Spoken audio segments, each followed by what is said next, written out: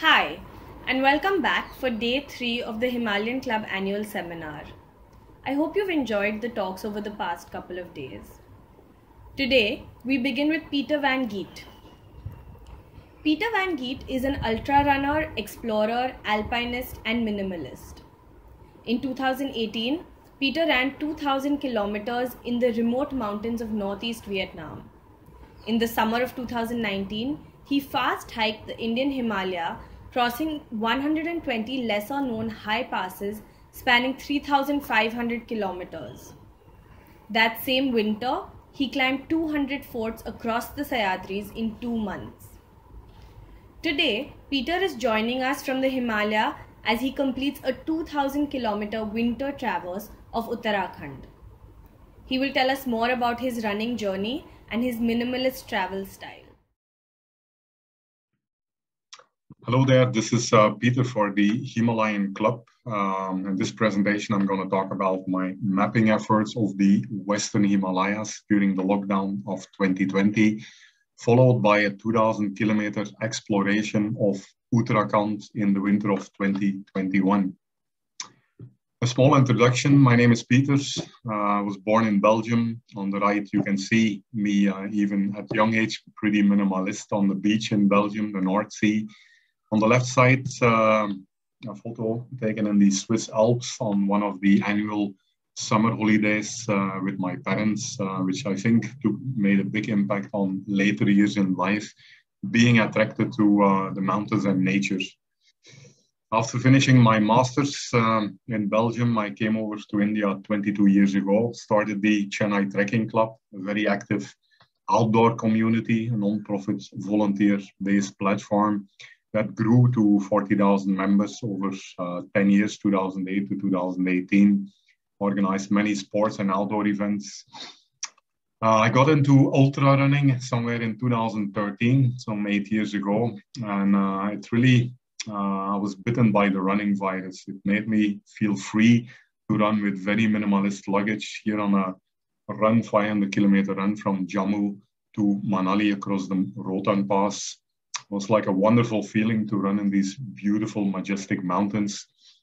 I then decided 4 years ago in 2017 to quit the corporate world and start with full-time exploration across thousands of kilometers through the mountains.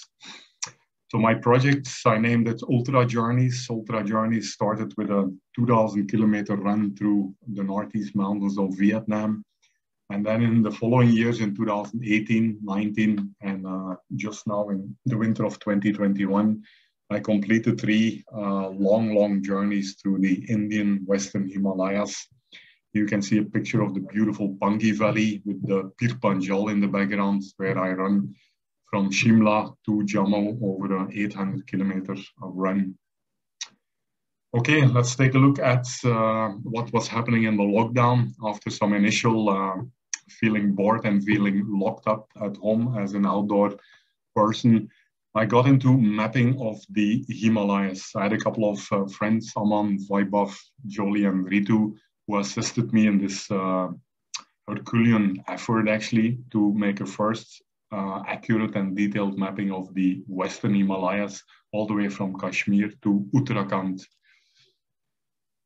So the main effort of the mapping basically was to identify various available map sources, georeference them, and identify as many hiking routes, passes, glacial lakes, and human settlements as possible to make it more easy for anyone in the world in the independent hiking community to explore this beautiful part of the world.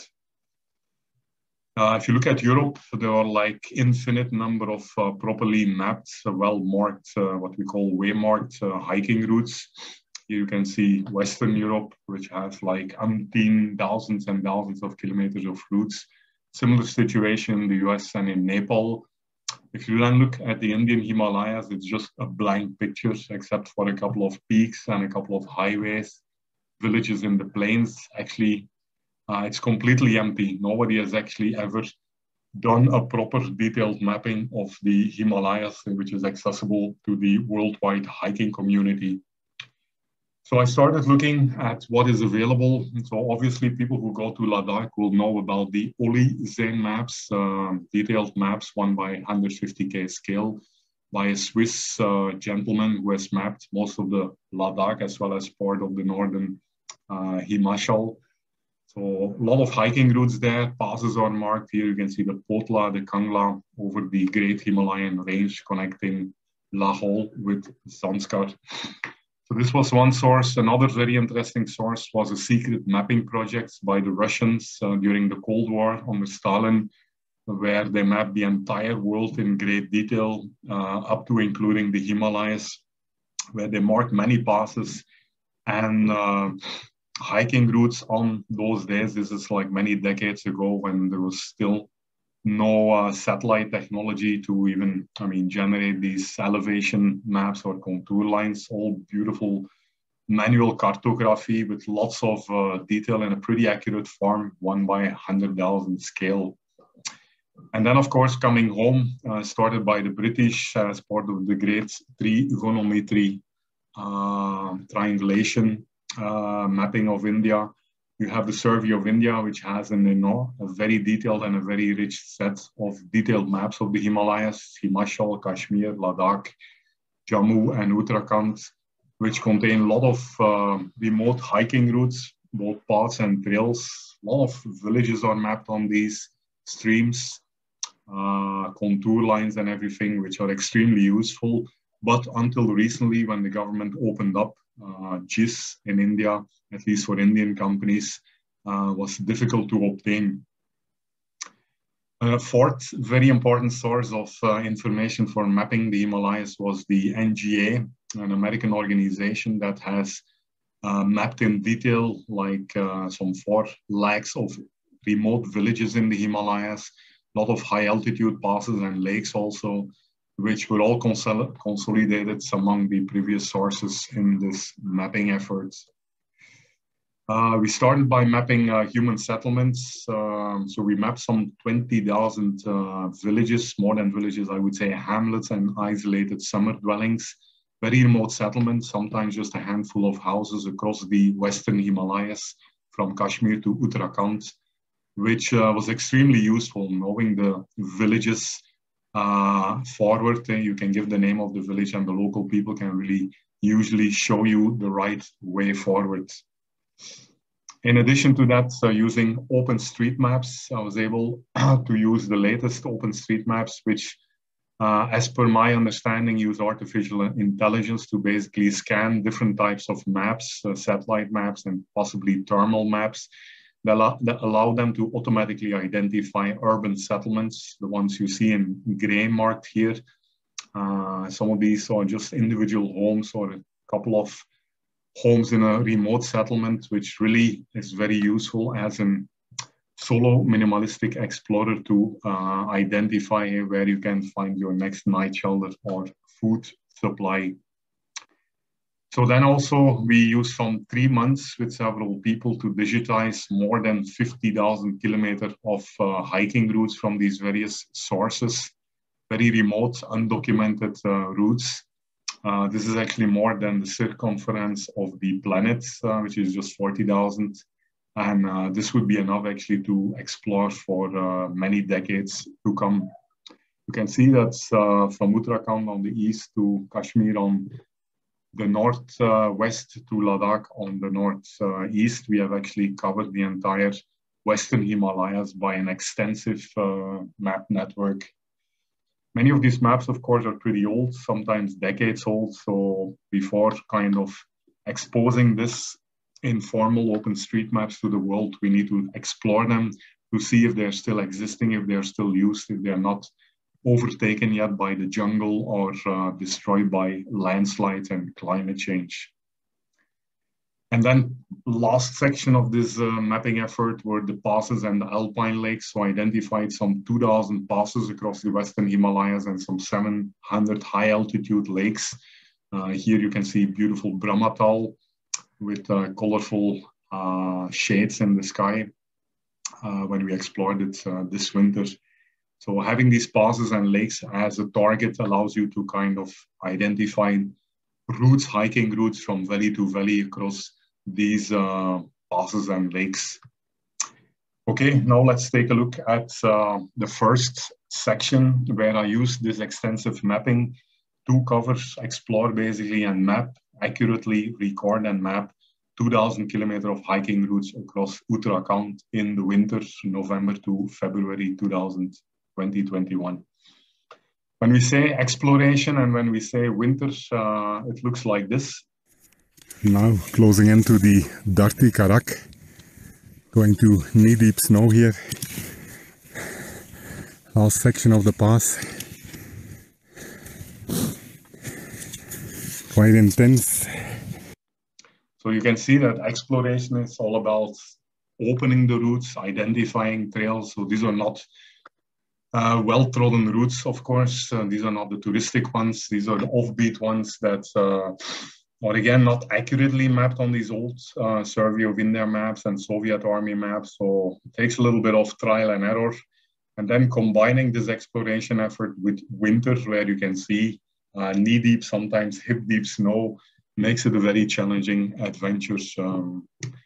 We were lucky this winter that it was a pretty warm winter, so it snowed only kind of 4 times between November to March. And we were able actually to go up till 3,900 meters with snow up till the knee level. So we were able to come. Now closing into the dirty Karak.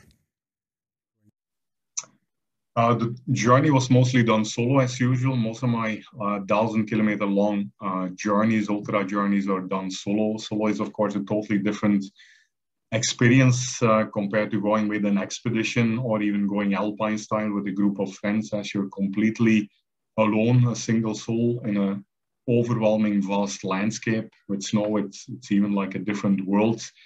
And it almost becomes like a bit of a meditative journey where you experience a lot of inner peacefulness as you travel alone over this magnificent landscape.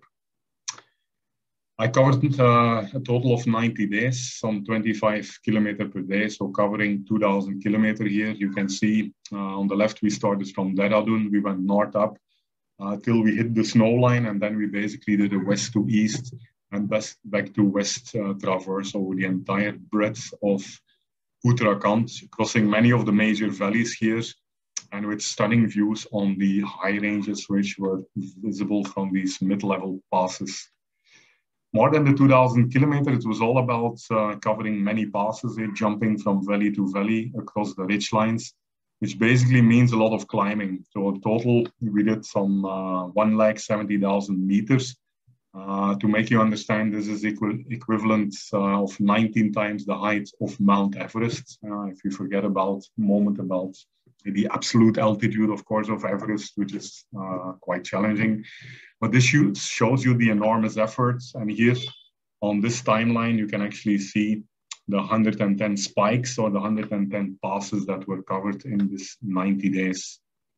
So an extremely intense effort. So one important thing is here that you have to go lightweight in order to cover so much of climbing in such a small time frame. So I did speed hiking, which basically meant I did around 1.5 to 2 passes per day. Every day covered 25 kilometers, fully packed, shelter, food, gears on the back, and almost 2,000 meters of climbing every single day without any rest for 90 continuous days. This is only possible, of course, when you go lightweight. So here you can see my gear sets. Everything is very minimalist, including 6 and 7, which is my tent and my sleeping bag. Everything together was hardly 5 kilograms, which made it possible as an ultra runner again to go extremely fast over these steep terrain. I have to say a word of thanks to my sponsor, Blue Bolt, which is a good friend from Himachal, who has an Indian startup called Blue Bolt, providing me every year now for the last 2 years with very lightweight and warm materials. Definitely worth checking out. Good morning. Freezing nights at 3,600 meters at the top of Chandrashila, here just above the temple of Tugnath.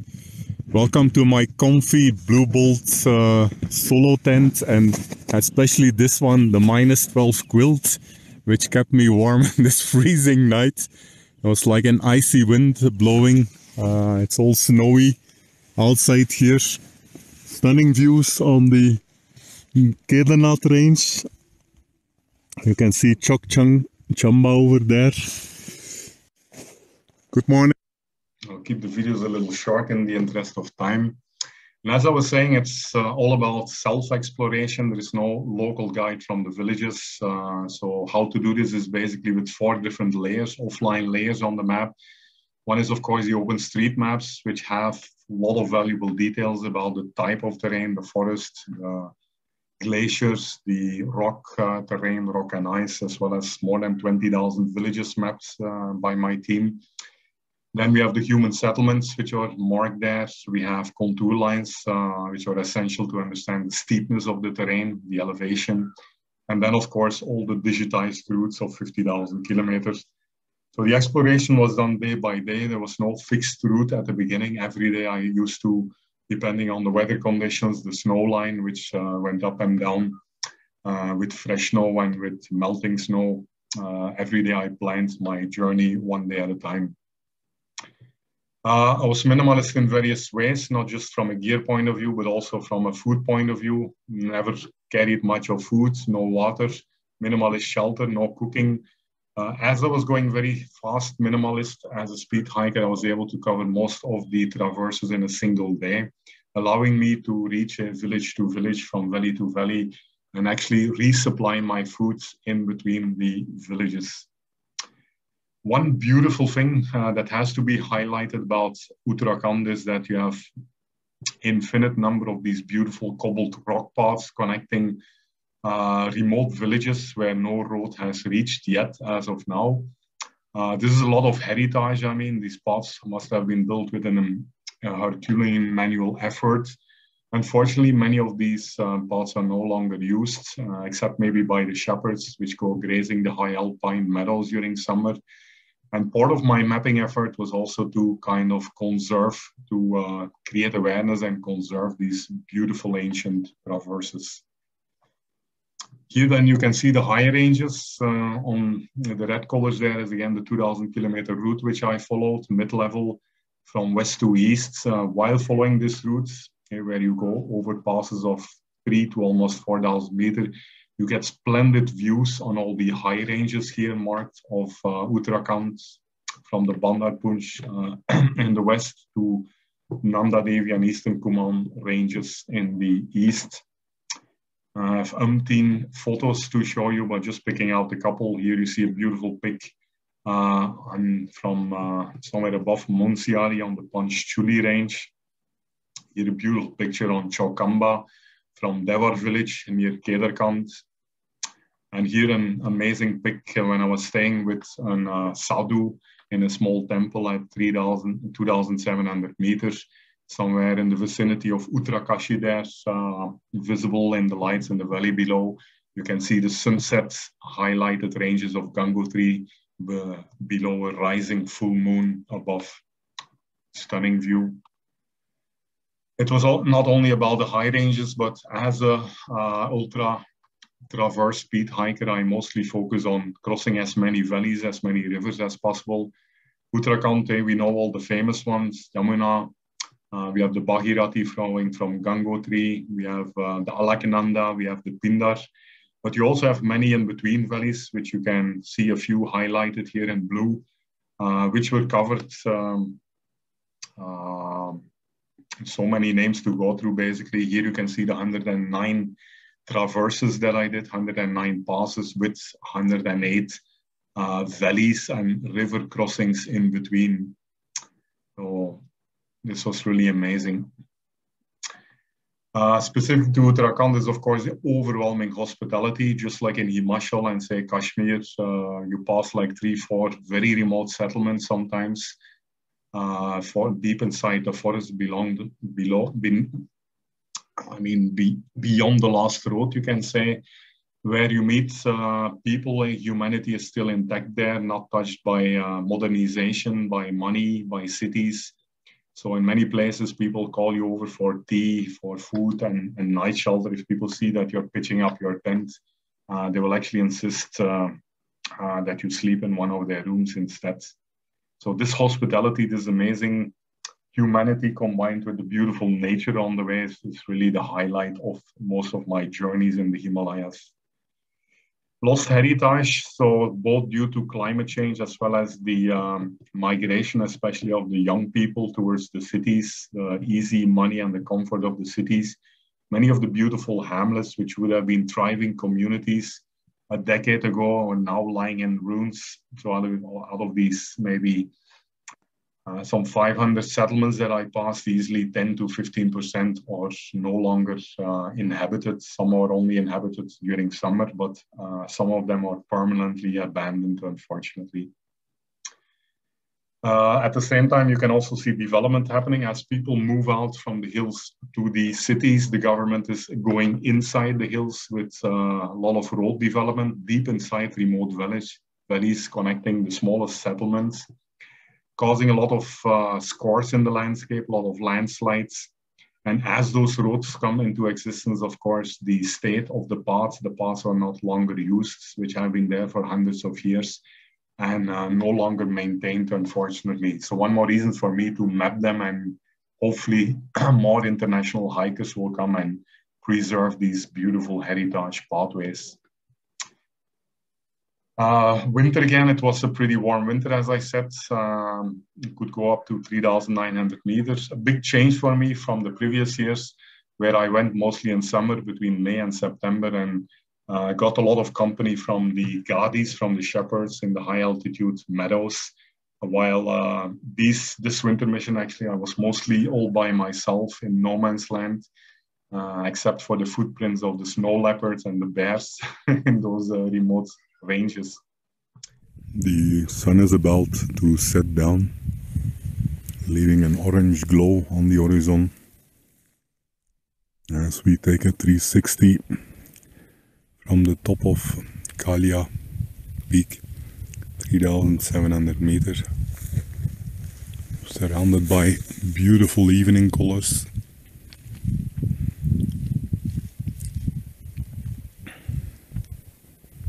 Actually in the background of my tent, the Blue Gear Solo.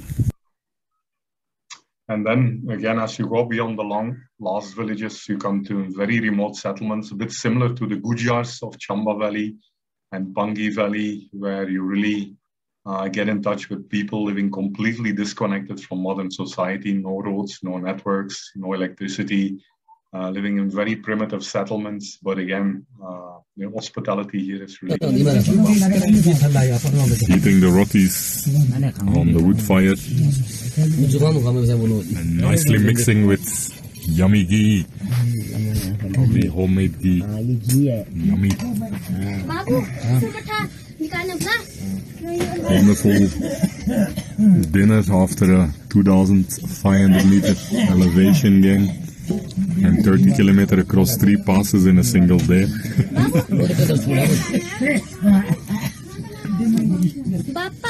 That's yummy. Okay. So one very interesting observation I made on my journey across almost 500 villages is that a lot of the labor is actually performed by the women, while many of the guys are chilling out.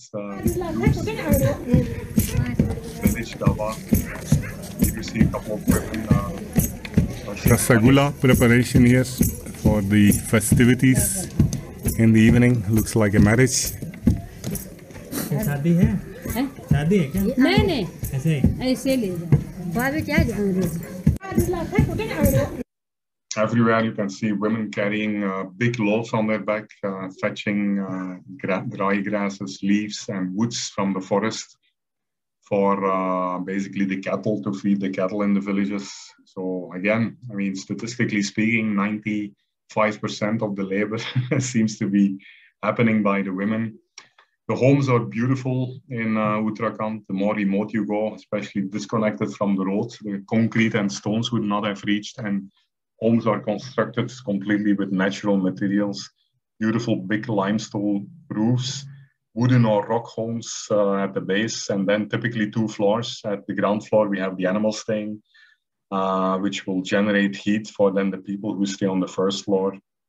Some of the more richer homes have beautiful wood carvings at the doors and windows, as you can see.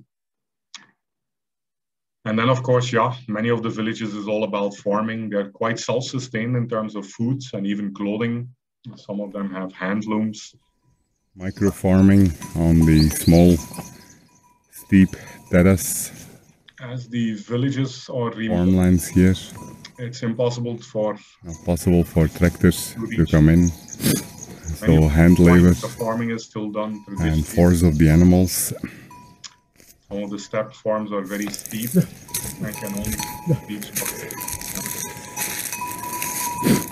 the traditional farms works best.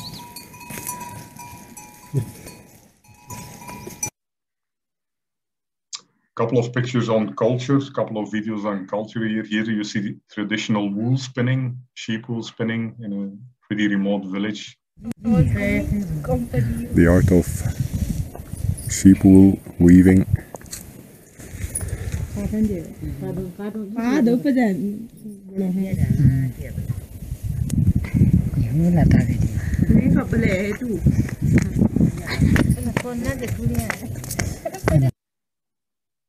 And here you can see the 1 year anniversary where the whole village comes together to remember the departed souls in the one last year, and some of the ladies performing dancing rituals to connect with the afterlife.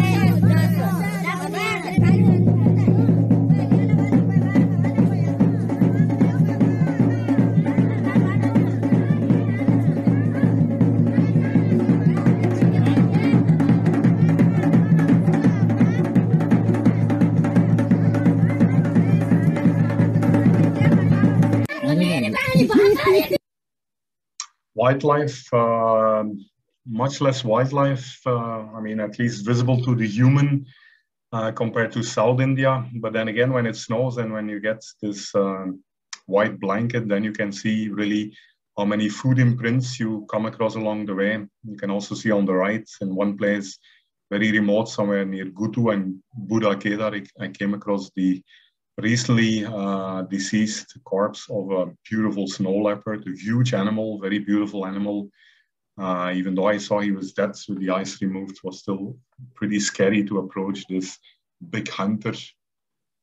You can see a small video of the animal. On the way from Pinswari to Genwali, going through some dense jungle here and finding the relatively fresh corpse of, I guess, a leopard, pretty big pussycat, big tail there.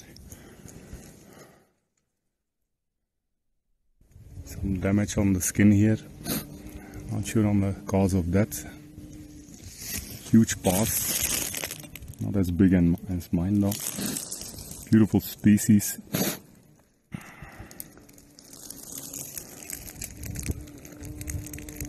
Eyes have been removed already. On the way from... Voila. And basically after completing this mission, actually during the mission itself, I was recording with my same navigation device, my phone, accurately the routes explored. So in many cases, these were not perfectly matching the ones I found on the old survey maps or Soviet maps. So I had to accurately record them. And then my team at home was instantly uploading day by day the recorded routes, once verified that they're still existing, that they were not washed away by landslide or overgrown by jungles. Posted them on OpenStreetMaps here, where anyone now can see them. Anyone in the worldwide community, you can download GPX files. You can see the elevation profiles for every route. Also, there was a detailed blog written so that people can easily follow my footsteps.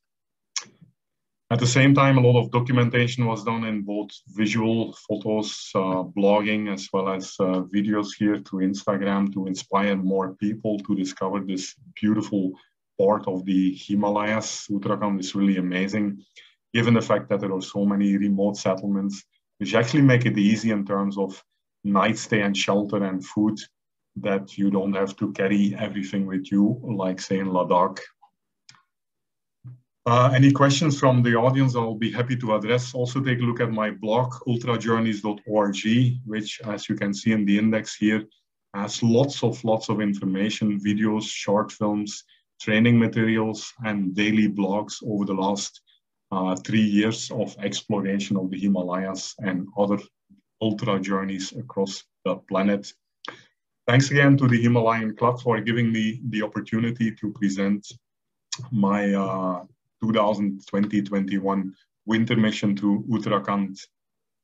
Don't hesitate to contact me through my blog. All my contact details are listed there for any questions or suggestions if you're interested to explore anywhere in the Western Indian Himalayas. Thanks.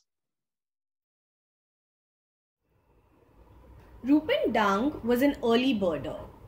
He spent decades trying to rediscover the Himalayan mountain quail before deciding to instead work towards saving the bird's last known habitat, in the hopes of finding it someday. Over the past 4 decades, Rupin has been documenting the flora, fauna, and avifauna across Himalayan regions. This wealth of information is now shared with the world through the Wild Films India platform. Today, Rupin will share with us a series of short films and vignettes from across the Himalaya and share his concerns and ideas about protecting the Himalayan environment and ecology.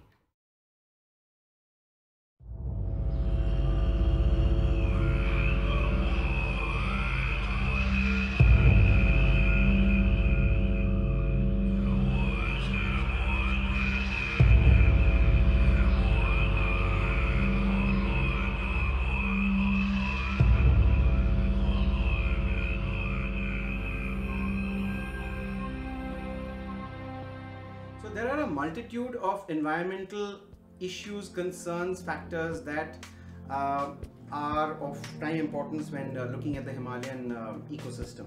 Now, the more obvious ones, of course, which one relates to are floods.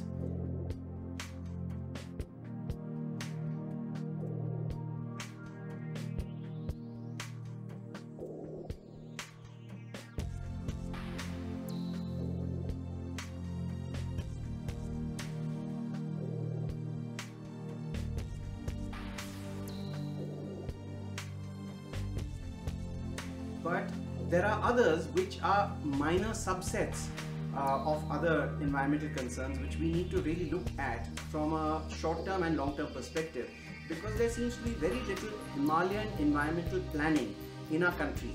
Individual project level environmental impact assessments do take place, but how effective those are, how in-depth those are, and how forward-looking those are all very questionable.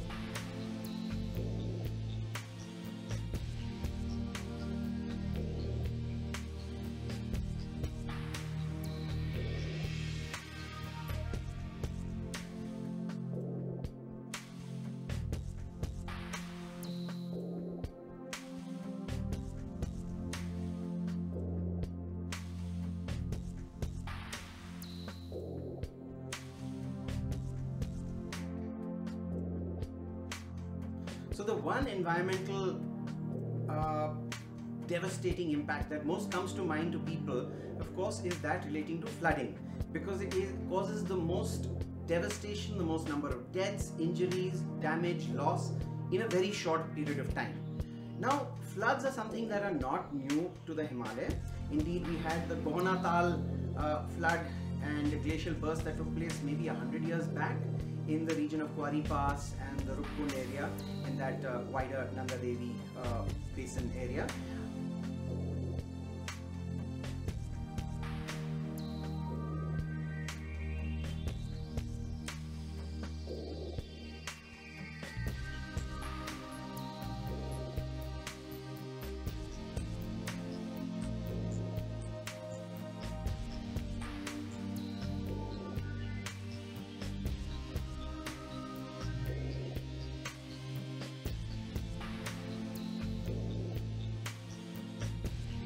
other lakes that have burst, we've had rivers that have flooded, but nothing was perhaps as devastating, shocking and damaging in terms of deaths as the Uttarakhand floods that took place close to a decade ago now. The numbers that were officially touted were something like 10 to 15 to 20,000 deaths, but the actual number may have been close to 100,000 deaths because bodies were found till years after, and many people were on the missing list who never made it to the list of dead because their bodies were never found.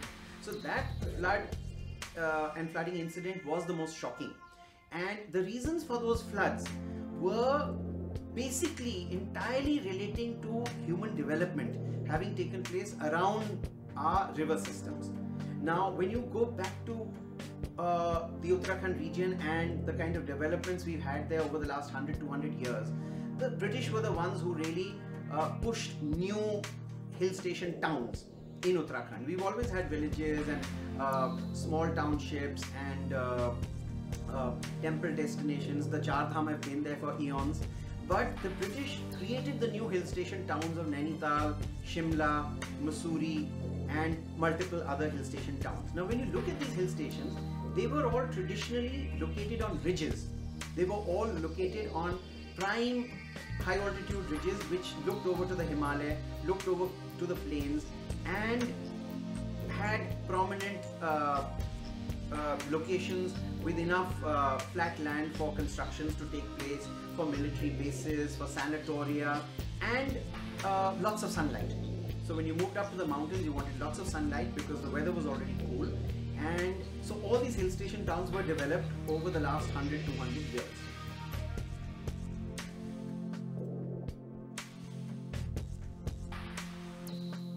Now what we as an independent India have done since independence has been to push the agenda of religious tourism and access to the higher reaches of the Himalaya, which are typically required not for mountaineers and explorers, they were never a priority, but for or trekkers or tourists and travelers, but for religious and pilgrimage, religious tourism and pilgrimage. So access to Gangotri, Yamunotri, Badrinath, Kedarnath in Garhwal, or Amarnath in Kashmir, or Mani Mahesh in Himachal, or these destinations was of prime importance to the local governments, state governments, national governments.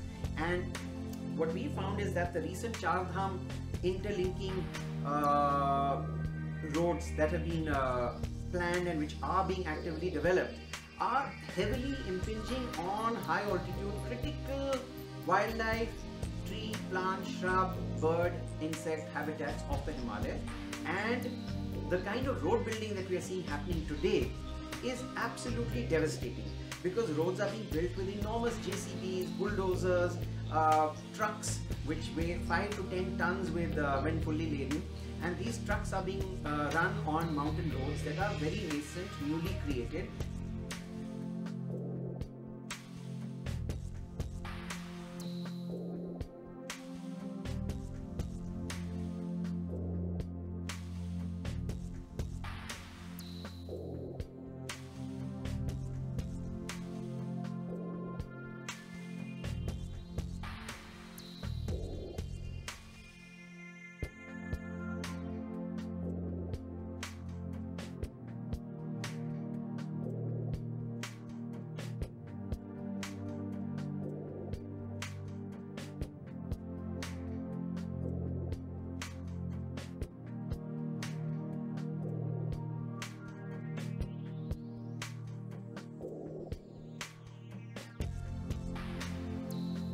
And all the malba, the waste, the rock, the mud, the soil, everything being generated from that road building is being taken away for creation of pushtas, embankments and rock walls.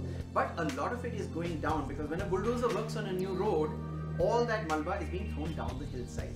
Now that malba acts like multiple missiles weighing from 5 kilograms to maybe 5 tons each.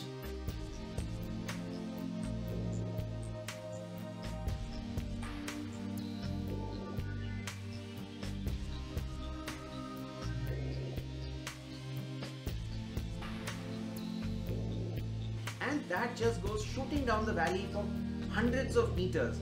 causing complete destruction to the forest around, to the undergrowth, the understory, and in the process killing birds, eggs, nests, animal habitats, because all this takes place in the summer months when birds are breeding. And so it's completely causing devastation. It's ruining water channels, polluting them with soil and debris. It's ruining bird habitats and nesting at a time when it's taking place at its peak. And these roads are being built in a completely unplanned fashion with very, very little long-term planning. So when an incident takes place like the one that just took place last month in February in Uttarakhand, in a very localized area albeit, as a result of this glacial lake having burst or some other similar incident which I think everybody is not even sure about, when this happens, suddenly these things come into the spotlight and we all have a knee-jerk reaction and say, oh, what's the cause? Global warming, climate change, let's blame all the big guys, let's blame all the big factors. But the fact is, we are not doing any rational, reasonable amount of planning at the local level, at the regional level.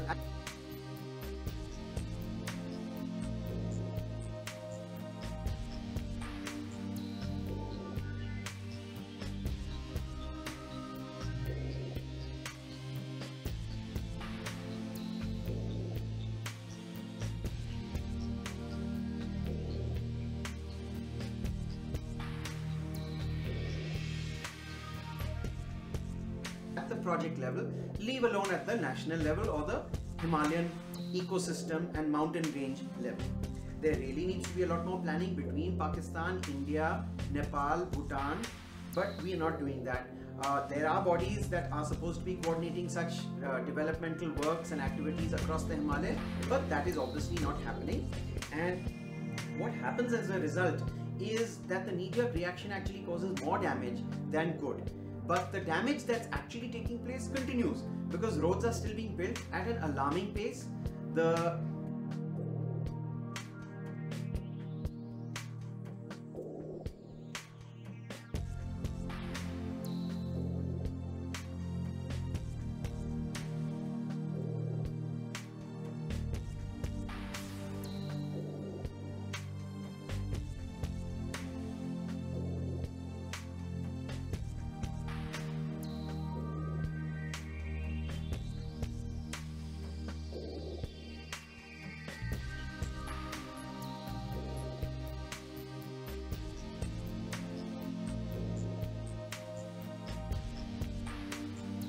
Damage and downstream fallout from those road construction projects is continuing, and what the government generally wants, whether it's one government or another, is to give people access, is to allow pilgrimage and religious tourism to continue, because that's where the large numbers are and everyone loves large numbers.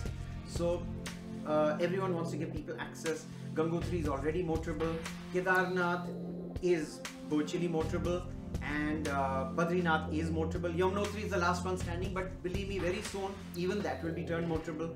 And so it works for the development agenda of the state and the center to have all these pilgrimage locations to be made motorable. Now, motorable at what cost?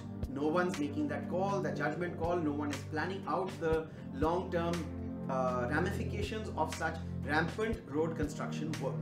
So road construction seems to be the number one reason for flooding and environmental impact in the Uttarakhand Himalaya at least, and definitely across the rest of the Himalaya as well.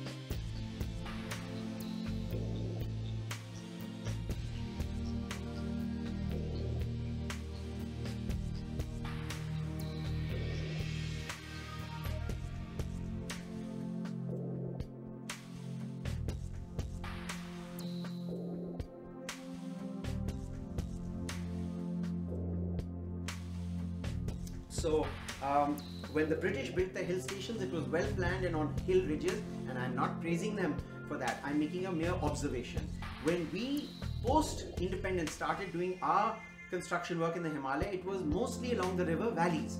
So our roads were made maybe 10 feet, maybe 15 feet above the river flow. Instead of looking at the 100-year flood patterns, instead of looking at the long-term flow of the river and the high flow and the low flow and the fluvial geomorphology of the rivers, we have just left 10-15 feet and started constructing. Now where you have a road, you will have temples, you will have shops, you will have dhabas, you will have local support for all of those, so homes and commercial establishments, and everything starts burgeoning along those roads in the mountains, and it's natural.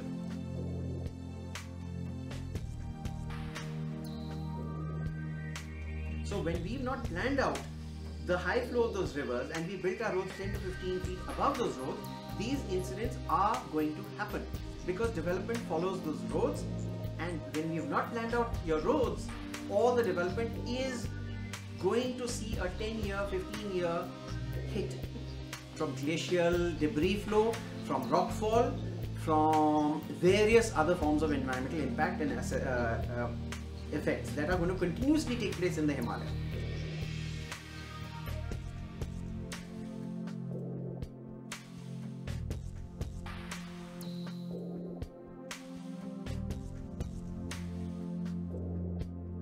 So our roads have been badly planned. We continue to make poorly planned roads, and that development agenda continues, and there's absolutely no going back on that.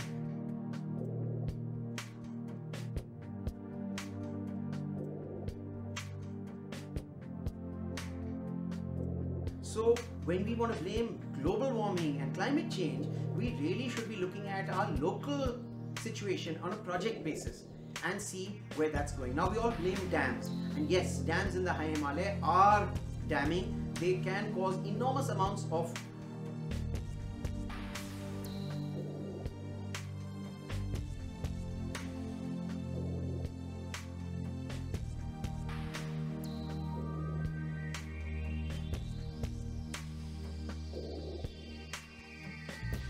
damage. We've seen how the Jauli Guard has been damaged by a flood that's just come up there, the Maneri Bhali Dam.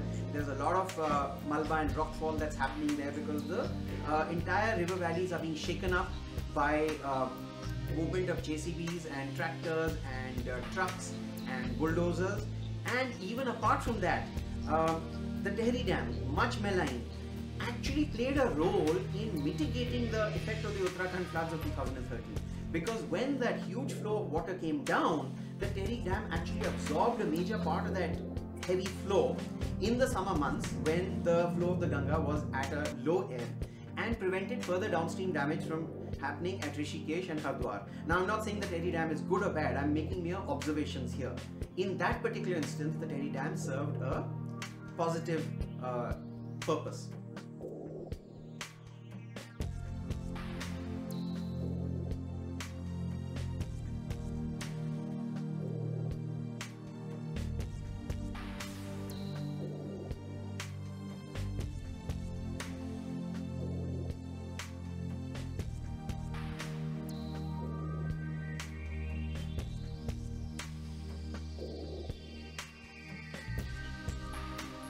But dams really need to be figured out. I think what we need to have are pico-hydels and micro-hydels at the village level, at the local authority level, where villagers can actually take care of those small projects and get 10, 20, 50, 100 kilowatts of power, instead of us trying to chase megawatts of power at the cost of enormous dam projects that will eventually silt over and that will eventually get to be useless over a period of time.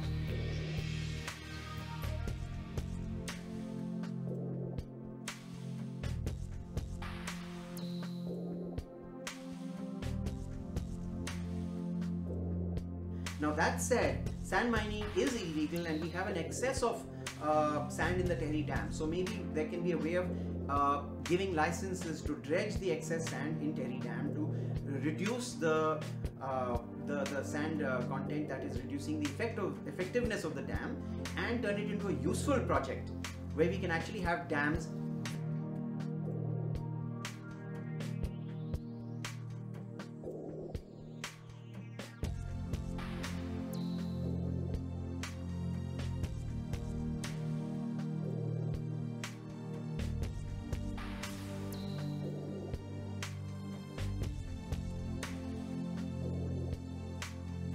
So we have to look at everything without getting emotional about it. Look at the environmental impact, the scientific rationale behind every project, and the good and bad, the positive and the negative, and weigh all that in balance. Similarly for river interlinking. Now I'm not going to go into river interlinking because that's not directly associated with the Himalaya. But we are jumping headlong into environmental projects that may or may not have sufficient gain for the country and which may have questionable environmental benefit for the rest of the country. So we really need to look at all these factors before blaming a much larger series of factors such as climate change, which of course has a role but may not be the entire reason for these localized incidents from taking place.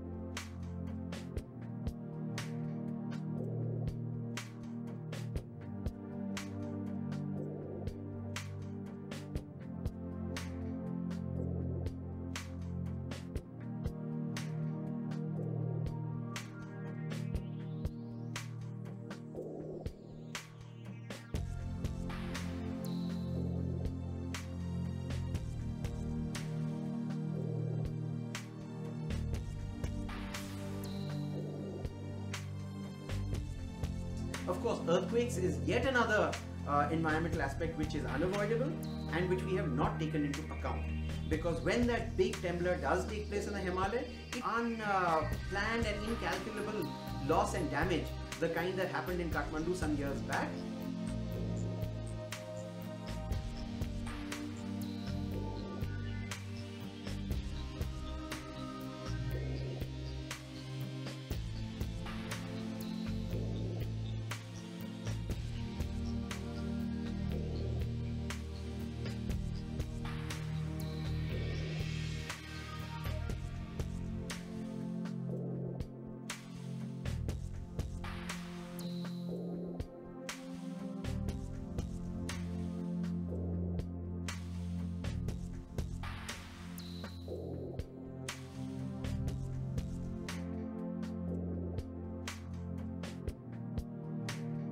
with the kind of development that we are allowing to take place in hill stations like Mussoorie and Shimla. I recently saw a parking project in Mussoorie, which was the most enormous parking project I've seen anywhere in the mountains. Enormous girders spreading across 3 stories on a hillside. The whole building must weigh thousands of tons. The kind of impact that's going to have on the ground, and if an earthquake does take place, I don't even want to get there. About the kind of damage that could happen if a massive earthquake occurs in the Himalayas. So we really need to do our long-term environmental planning from the perspective of rock falls, glacial slides, floods and earthquakes.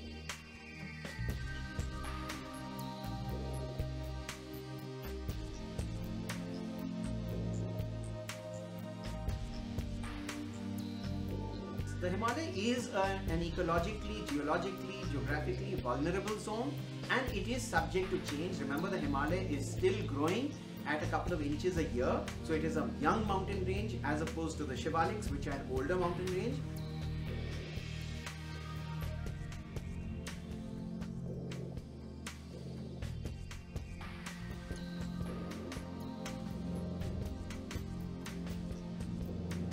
So we really need to look at the long-term picture whenever we embark on any projects in the Himalaya, and not just blame the larger big picture, but look at what really good is going to come out from each of these projects and weigh and balance that as opposed to the political gain that may come out from certain such projects and initiatives.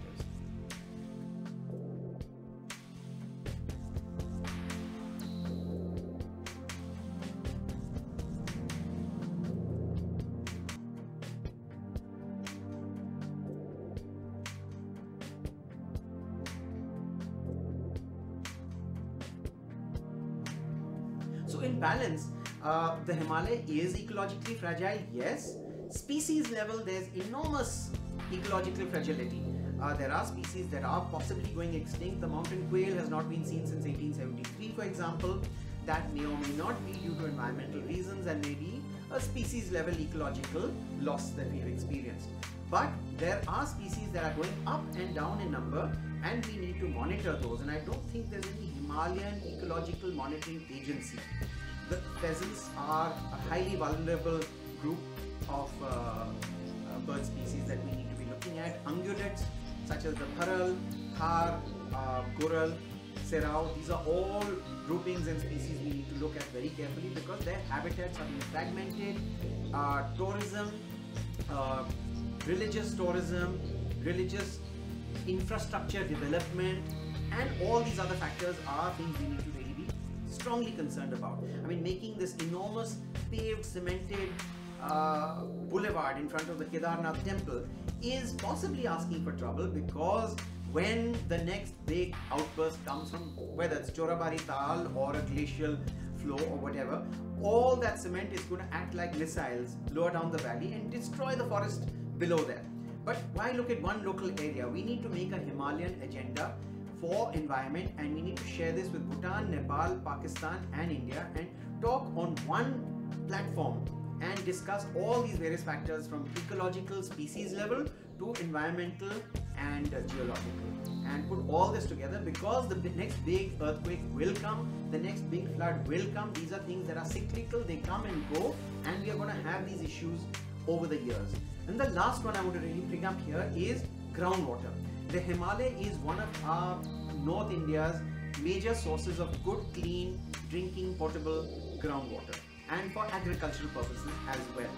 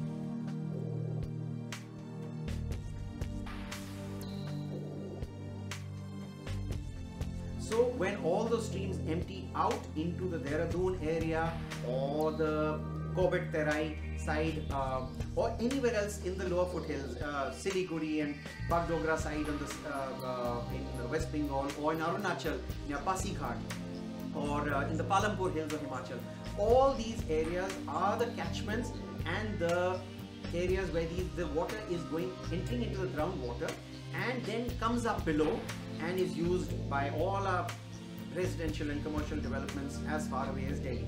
Now even in Delhi, when you look at the floodplain of the Yamuna, we have abused it. We have built the Commonwealth Games village there. We've gone and built the Akshardham temple on the historical high flow floodplain of the Yamuna river. Now you cannot control the floodplain of a river. So when there is a big flood, all these areas will see major effects. We've already seen hundreds of buses at the ISBT terminal underwater when we've had flooding, and that was not even a major incident. So when the next major incident comes, we will abuse climate change, we will blame global warming and lay it to rest right there. But the fact is, we have misused the floodplains of our rivers, and we continue to turn our rivers into open sewage drains for all our residential and commercial sewage to be dumped into, because we do not have enough STPs to treat that sewage, and we are going to run short of water. India is going to see a major groundwater reduction and fresh water availability crisis in the next few years, and it is the Himalaya that is going to recharge those groundwater basins, aquifers and streams for us. So the more we do judicious and adequate planning of the Himalaya, the more we will all as a subcontinent in India benefit from that. And we really need to look at creating a ministry for the Himalaya in the government and fill it with scientists and environmental brains as opposed to bureaucrats. And we need to do some long-term planning for India so that we can all enjoy the Himalaya as adventurers, mountaineers, birders, entomologists, zoologists, or plain religious pilgrims. We all need to respect the Himalaya and appreciate it for what it is, the finest geographical feature on Earth.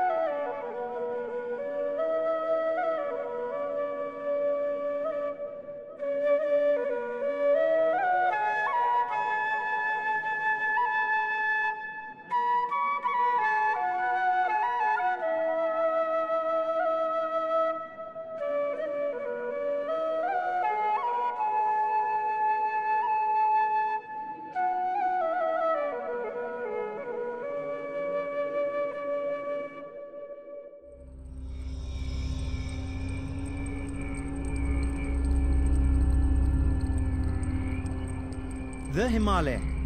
Many things to many people. Mount Everest to some, pilgrimage to others.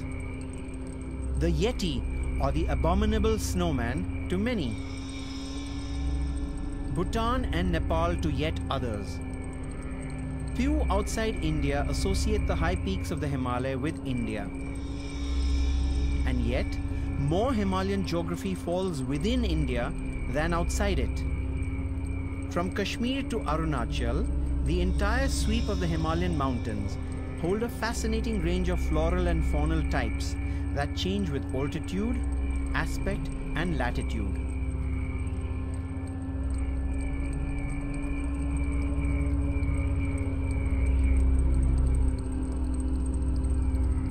The ibex and the blue sheep or bharal are the prime high-altitude ungulates of the high Himalaya.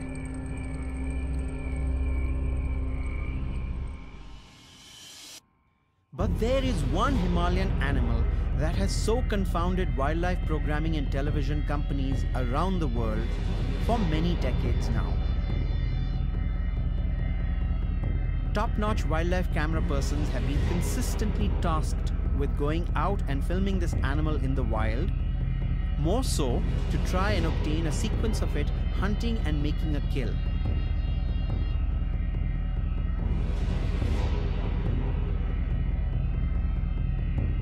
All have so far returned empty-handed. While some camera trap footage has come in, and lots of distant footage of the big cat on the prowl, or even some high-speed chases across craggy cliff faces, no one has managed to film the animal in successful hunting action. The big natural history producers and factual television channels started from the 1970s and right through till the present time. Tens of millions of dollars were spent. Crews were in the field for years. The best cameras and lenses put to work, but no footage came in.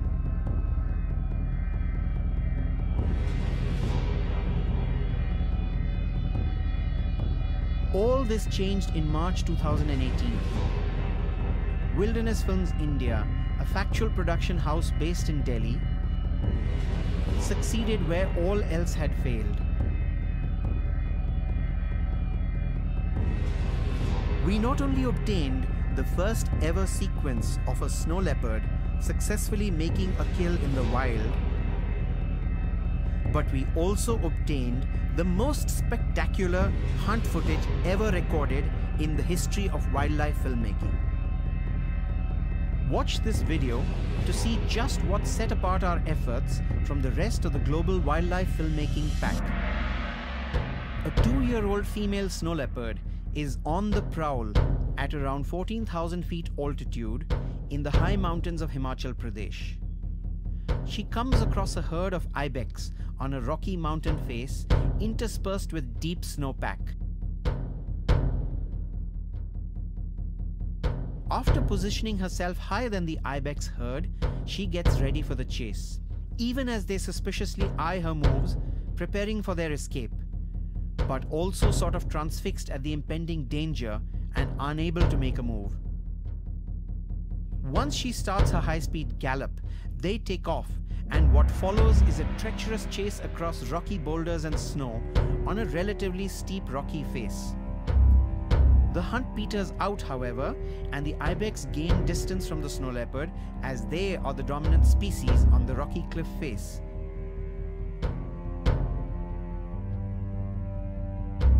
She realizes it is hopeless and gives up. After catching her breath, she narrows down her interest on a pair of Himalayan blue sheep or bharal that are grazing on dried winter grasses atop a cliffy landscape after separating them from the herd.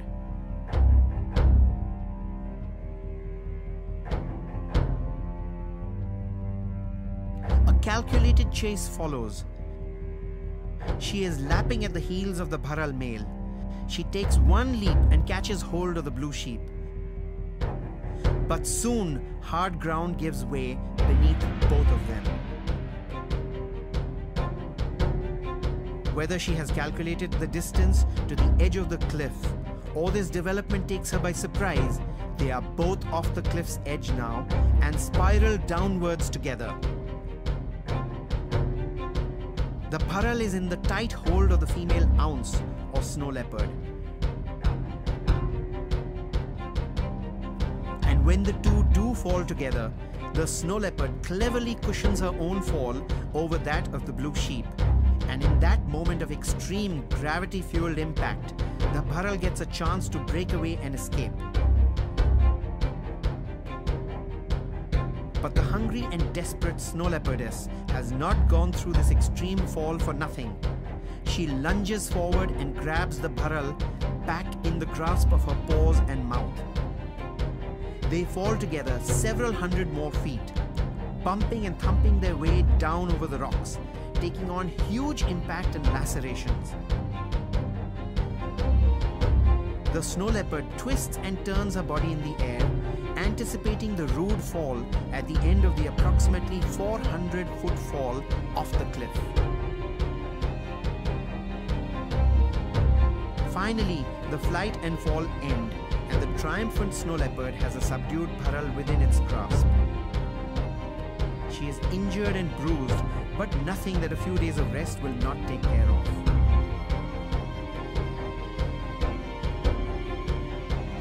She proceeds to enjoy the fruit of her labor and hides away in an adjacent cliff face for shelter.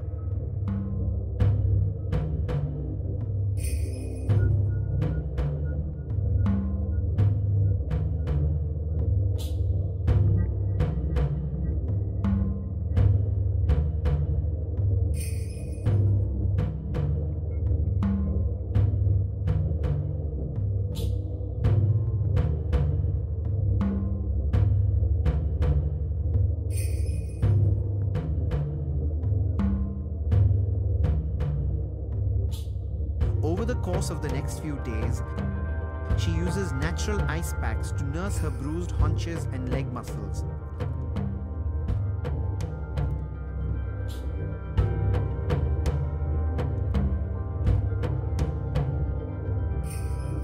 She sits in the snowpack in the hot midday sun.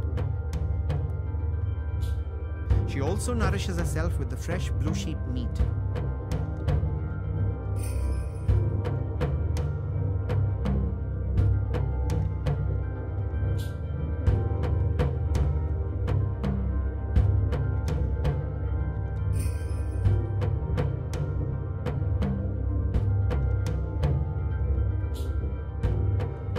Over the course of the week, she repairs herself completely and is back in action on a full belly.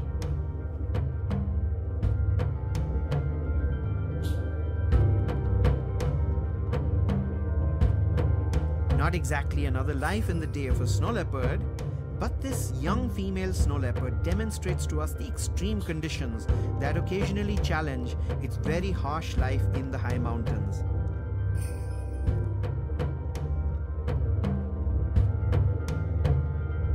And yet this fascinating animal continues its unique way of life in the high Himalaya, far from the prying gaze of human beings. The following season, in the winter of 2019, we returned to her cliffy rock faces and found her faring well and back in hunting action. We distantly followed her to check on her condition, and she has no lasting effect of that fall and is dexterous and adept as ever. Hopefully, she will have cubs this year. The snow leopard has a wide habitat range indeed, despite low numbers throughout. From Mongolia in the north to its southern range in the Himalaya, where it is found from the Chitral and Kashmir regions all the way into the eastern Himalaya in Arunachal Pradesh in India. The snow leopard leads a solitary life in harsh and unforgiving conditions.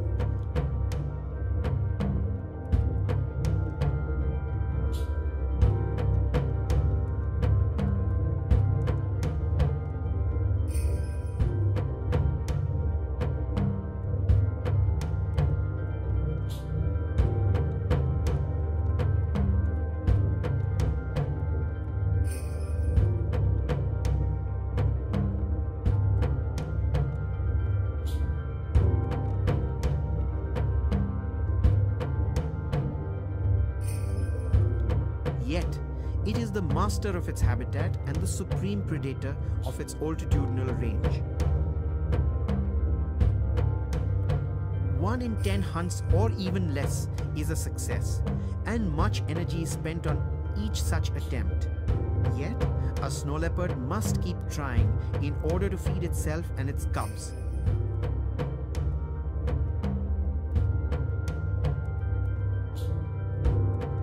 Indeed, even the adept can falter, as with this snow leopard that literally fell off a cliff while walking across it.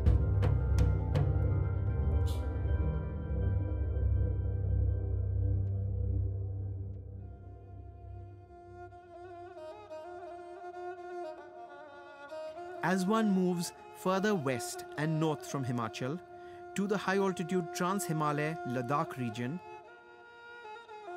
one finds communities involved in protecting the snow leopard, an elusive but strikingly beautiful species. This mysterious cat inhabits alpine and subalpine areas at an altitude of 3,000 to 4,500 meters.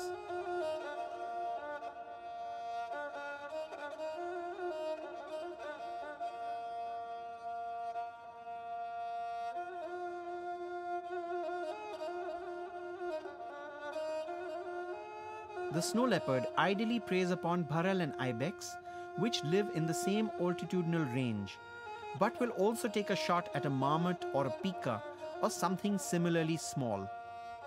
At the same time, it is not averse to bringing down a much larger and heavier yak, zo, or similar bovine, sometimes taking on the wrath of local villagers when it does so. But despite living close to human habitations, there is hardly any disturbance to snow leopards from local villagers, and the snow leopard itself has never been known to attack or even threaten a human being.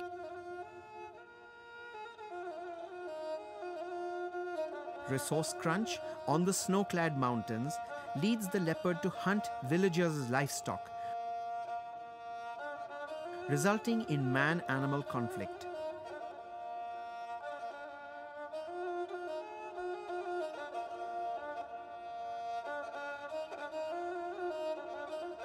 This rare big cat that lives in these high altitudes has risen in number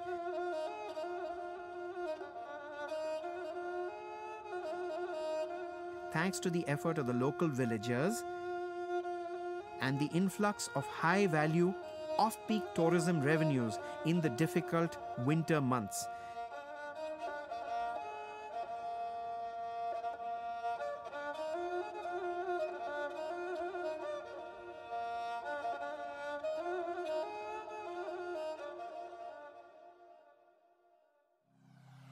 Thanks to better stewardship of the habitat,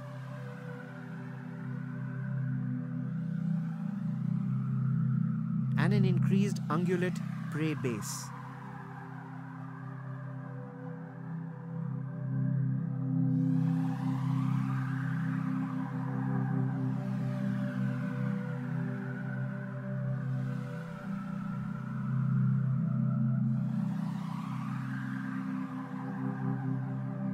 So long as the snow leopard remains, the mystery of wild places in the Himalaya will remain, and the lure of the wild will be intact.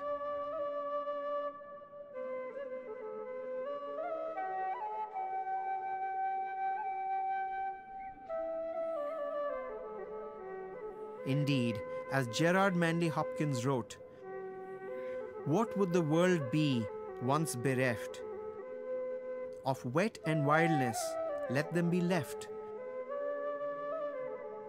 Oh, let them be left, wildness and wet.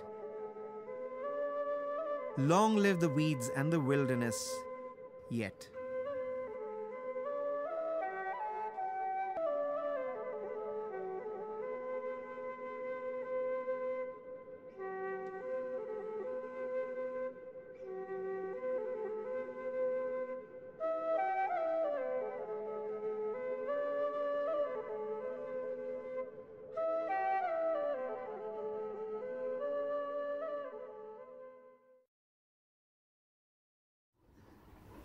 Professor Shekhar Pathak has been teaching in Kumaon University for 3 decades.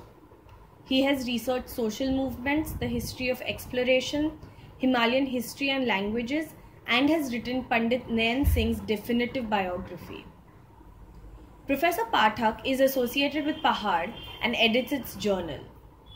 He has been traveling in the Himalaya for over 40 years and has completed the 5 Ascot Arakot Abhiyans. Today, Professor Pathak will talk to us about the subject closest to his heart, protecting the Himalaya. He will contextualize the recent disaster in Uttarakhand, where he has been actively involved in rescue and rehabilitation.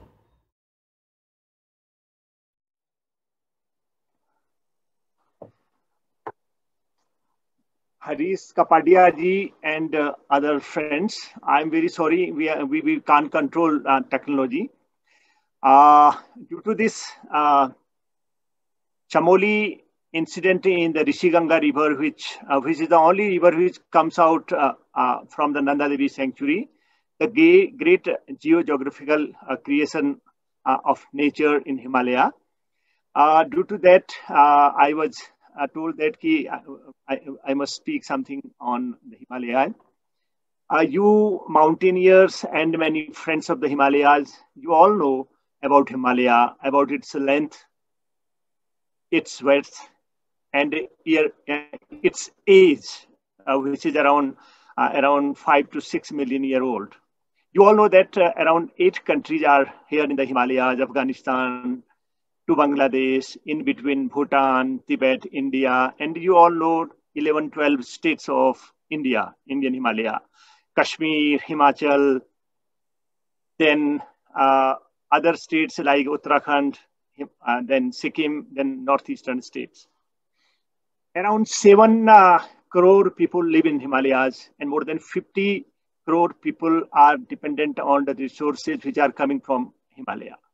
Without Himalaya, we can't think about the Indo-Gangetic Brahmaputra plains, where not only civilizations but also the large economies evolved during last 3-4 millennium. Today I will be talking on 2-3 aspects of the Himalaya. Number one, it is one of the mountains of the world which is unique in many respects. The very first is, it is the world's youngest and most fragile mountain. Very young.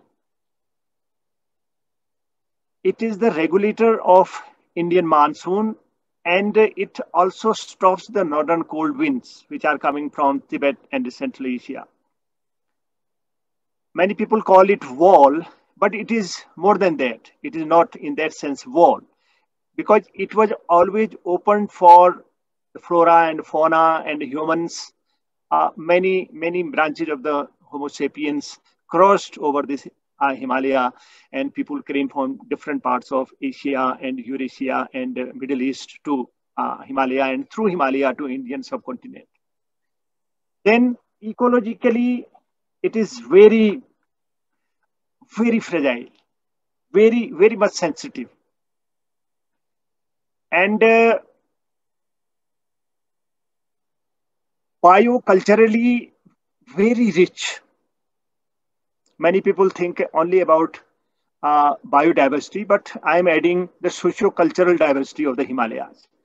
And due to this social cultural diversity, we have so many languages, so many dialects, folklore, deities, patterns of clothing and ornaments, and so on and so forth. That is the part of the Himalaya. This much of diversity is not visible in Alps or Andes and Rockies and other mountain systems of the world. As I have told, that it is very sensitive. It is related with its birth, because when the large Indian mass started drifting from Africa and came here and started hitting Asian plate, at that time the Tethys Sea just withered away, and at its place Himalayas emerged. This story you all know very much and in very much detail. Now, the other aspect, very interesting aspect, is the resources of the Himalaya. We all know that we have non-renewable resources and then renewable resources. Among the non-renewable resources, we have rocks, we have minerals, we have metals, we have hydrocarbons in the Himalaya. And among the renewable resources, we have land, we have water, we have forests, we have wilderness, we have cattle and the humans. And we have been discussing land and water and forest, jungle, jameen, and humans also, and cattle also. But we very rarely discuss and talk about the wilderness. Wilderness is the very unique creation of the Himalayas and other mountains also, seas also, deserts also. Every natural expression has its own wilderness. But Himalayan wilderness is unique because it is the combination of all resources, visible, even invisible, of the Himalayas, which makes its wilderness. The Himalayan beauty, the tranquility, which cannot be created by humans, by us, by our system or planning commission, or World Bank, or UN, or any other agency. So this very natural creation, the Himalayan beauty, the Himalayan wilderness, is to be looked in the context of the 21st, 22nd century. Because this wilderness is connected with different religions, different ways of living, and especially with the highest forms of the spirituality. For that, we have to preserve Himalayas, to understand its dynamics, and to use it, but not to abuse it. So this aspect I want to speak on more this aspect. Then after the resources, when you come to land, actually soil is the very basis of all civilizations. And different social ecological movements actually are trying to save their soil, because if you save your soil, you save your civilizations. your culture. Only on the soil you create civilizations and cultures. And in Himalayas, even Chipko movement, the very essence of Chipko movement is to save your soil. If you save your soil, you save your life and lives and cultures and civilizations related with humans and all that. So after the land and the soil, the water is the very second, very fundamental contribution of the Himalayas. It is third pole. And the World Report on the Mountains has said that this is the water tower of Asia for 21st, 22nd centuries or coming centuries.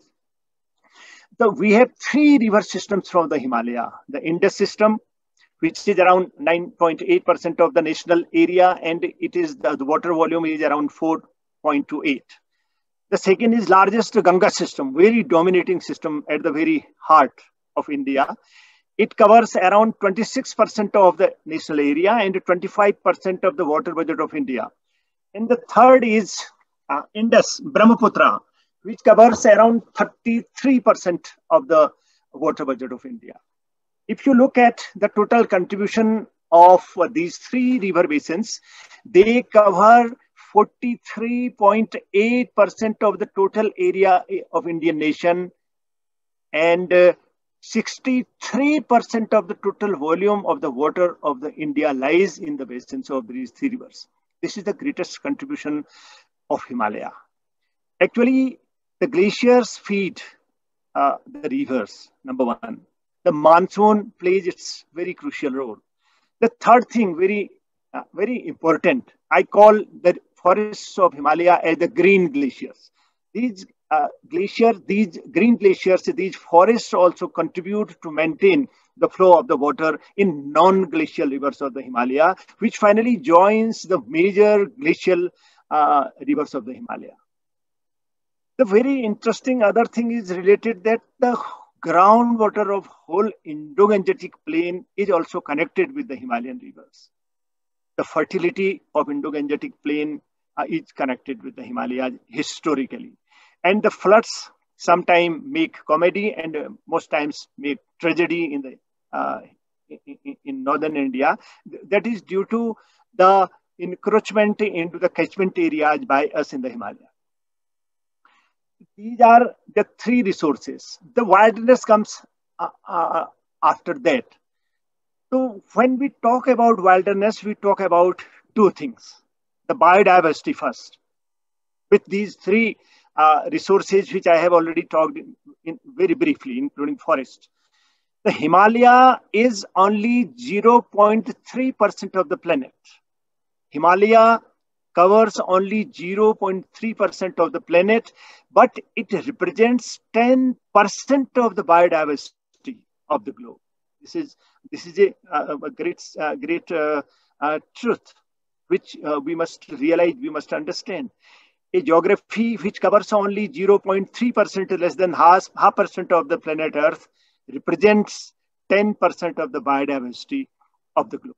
This is really great, and not only us mountaineers and mountain lovers, but also the whole human race should respect this. Not only Himalaya, but other mountains too.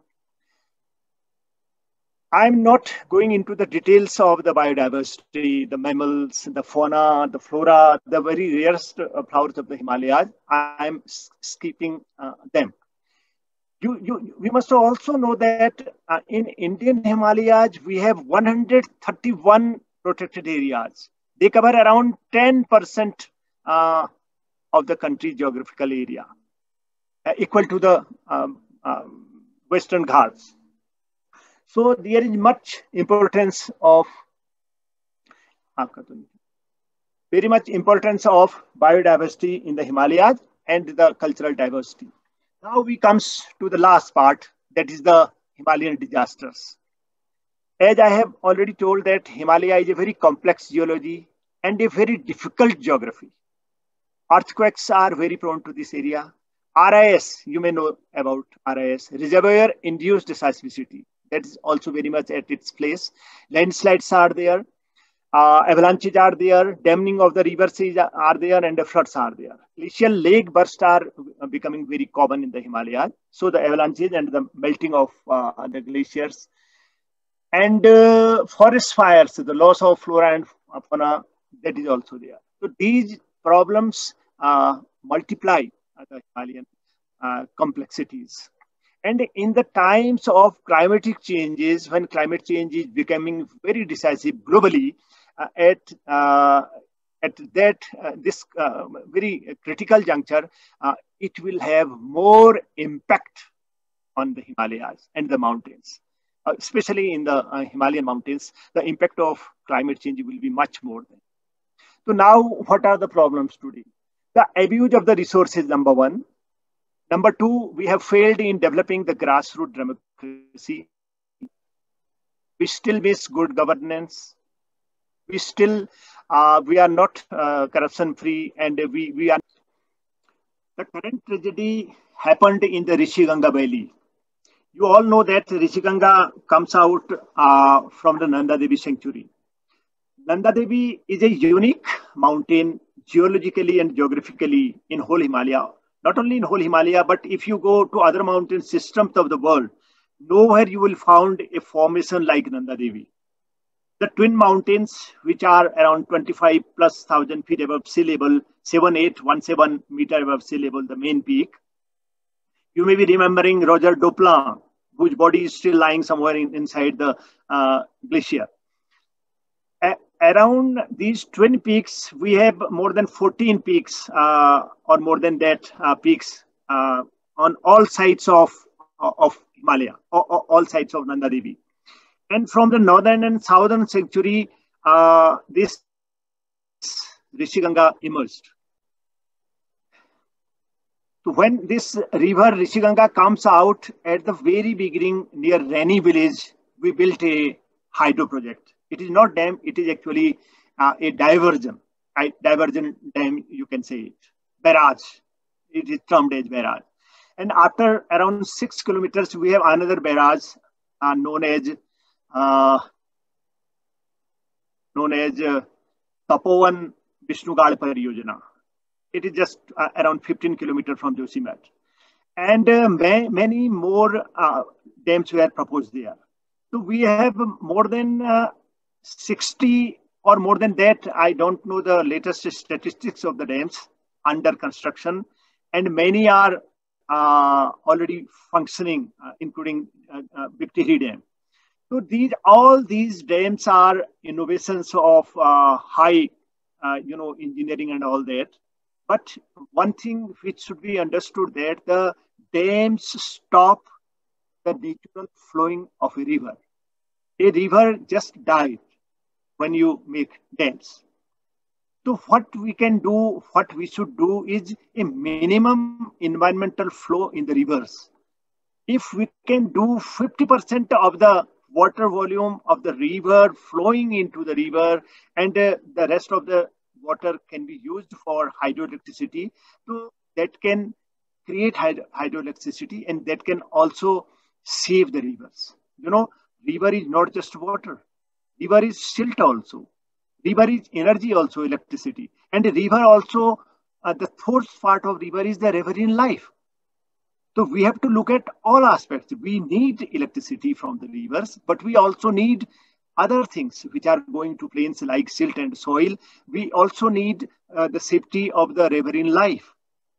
And the very first thing, the water, which is not only being used for hydroelectricity, but also irrigational purposes, potable purposes, and many other sacred purposes related with different religions of the region, of the subcontinent. The other thing which is related with this tragedy is the very unscientific way of constructing roads. 100 years back, in 1890, rails reached to Himalayan foothills. Rails reached first to India, to Bombay in 1853. Within 40 years, we have rails at our foothills. This was great work done by the British. But it was not just for common purposes, people's purposes. It was also meant for commercial exploitation. It was also meant for Indo-Tibet trade. And they have also their eye on the Tibet and the Trans-Himalayan regions. And from foothills, we were not able to take roads into the mountains for many years. after our conflict with China in 62, only roads being started after that. There are ideas of green roads, minimum loss to the soil, to the rocks of the Himalaya, cut and fill. This was the theory evolved by our own scientists in the Himalaya. And roads are being built. And you know, for most of the hydel projects, we have already built very good projects, good roads, very wide roads. Those people who have traveled in the Himalayas, they can see these roads, especially in Uttarakhand. Now, in the name of Char Dham, in the name of all-weather roads, 1,200 crores of rupees were sanctioned for that. And you know, all norms, all lands of the environmental laws of the land were not used for that. Because if you are building a 100-kilometer road, you need EIA, that is the environmental impact assessment for that. What they did, the ministry did, they made 50-kilometer projects and sanctioned all and started devastating Himalaya. They are making 10 to 12 meter wide roads in the Himalayas. Any person who uses his brain or minimum wisdom, he can think that what you are building there. If you are cutting 10 to 12 meters of the Himalayas, which means around 35 to 40 feet wide roads, how these mountains will stay at their place? So we have the idea of green roads. We can make, you may have seen mountain roads in different countries. So all they have double lane roads. Even China, the powerful China, have built in Tibet double lane, only double lane. Making roads in the Indo-Gangetic plain cannot be replicated in the Himalayas. Or making roads in the Tibet that cannot be replicated in the Himalayas. It is a fragile ecology. We need roads, but we need green roads. We need roads with less destruction.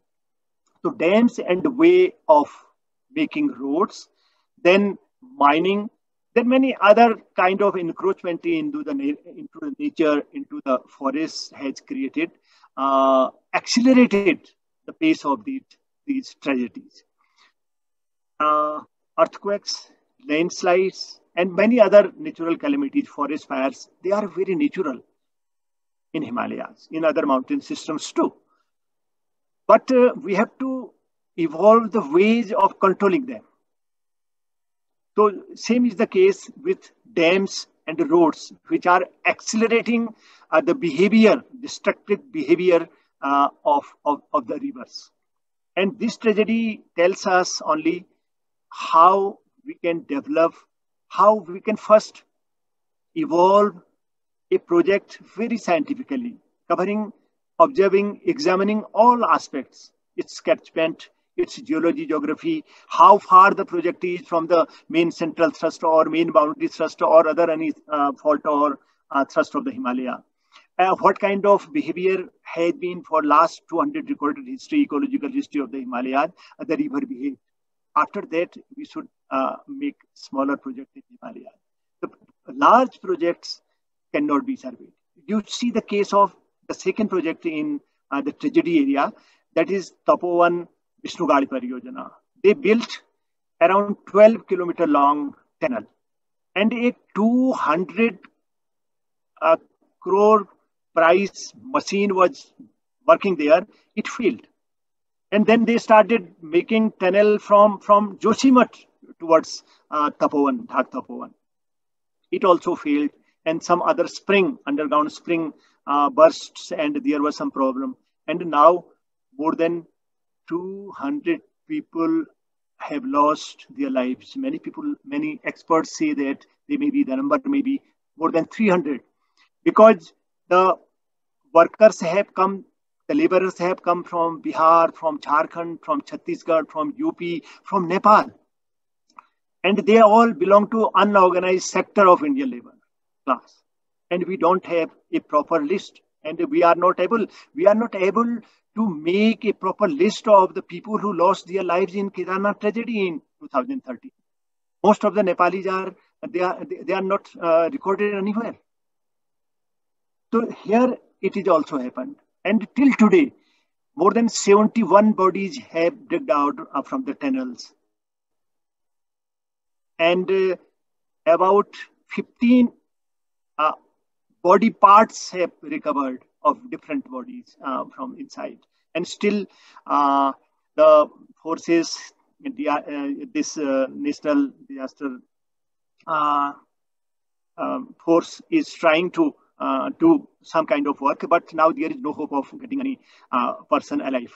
And they don't have any experience of working into the tunnels, in the Himalaya. They are not trained for that. But they have done enough, but they are not trained for that, and they don't have any experience of taking out people from inside the tunnels. So this tragedy tells us, think more properly about the projects in the Himalayas, whether it is road construction, whether it is mining, whether it is dam making. Even sometimes we say that this is a barrage and we are developing run of the river systems. Even run of the river systems can be killers. Dams are, in Himachal, you can see every valley is under dams. When you make a dam, it means you are destroying the very important agricultural land in the Himalayas. And Himalaya area, only 3% of the total geographical area is under agriculture. In my own state, Uttarakhand, only 12% is under agriculture. In 82% mountainous Uttarakhand, only 6% agricultural land. And in the areas where this tragedy happened, only 3% of the total geographical area is under agriculture. So little agricultural land is there, and that is you are taking there. And environmental refugees are made in thousands, in lakhs. In Tihri case, you can see more than 1 lakh people were, they became environmental refugees. So at this point, 2013, 2021, within 7 years, we have another big tragedy. We have already big earthquake in our area in 91, then 99. We have earthquakes in Kashmir, 2006. We have earthquake in Nepal a few years back. And in the context of Uttarakhand, especially the Indo-Tibet border areas, the geologists and the scientists have been telling that this is seismic gap area. Seismic gap area means an area in the Himalayas where for last many decades, there is virtually no big earthquake. It means so much geo-energy is accumulating inside Earth, and one day it will release into the form of 8 Richter earthquake. Dr. Waldia, who is no more with us, have been warning. Many other scientists are telling this. So in a seismic area where devastation, earthquake generated devastation is very natural, they are very much part of this geology and geography. We have to develop our dams and roads and other activities in a very, very humble way, very regional way, so that they can sustain themselves. If we can sustain these structures and these developmental activities, then not only the people who are living in the Himalaya, but also the people who are coming from different parts of the world, their lives are safe. So for saving the human lives, we have to leave Himalaya. And for that, we have to evolve more human ways of development. Not this kind of development which we are experiencing in different parts of Himalaya.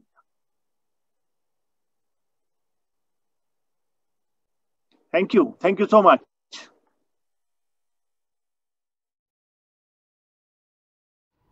Mingma Tenzi Sherpa is a trusted expedition leader in the 8,000-meter climbing world.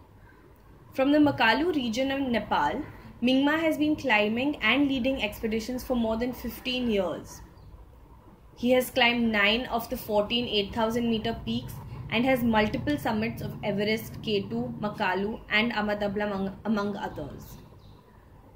Most recently, Mingma was part of the 10-member Nepali team led by Nimz Dai that completed the historic first ascent of K2 in winter. In this interview, Mingma talks to Kuntal Joisher about his journey so far and what he is planning for this spring, ascending the remaining 8,000 meter peaks. Kuntal Joisher is an accomplished mountaineer and a computer science professional. He has climbed in India and across the world, has summited Everest twice as well as 2 other 8,000 meter peaks. Kuntal is also a photographer and a motivational speaker. Hello everyone, welcome to the annual seminar of the Himalayan Club, and with me I have the amazing Mingma Tenzi Sherpa.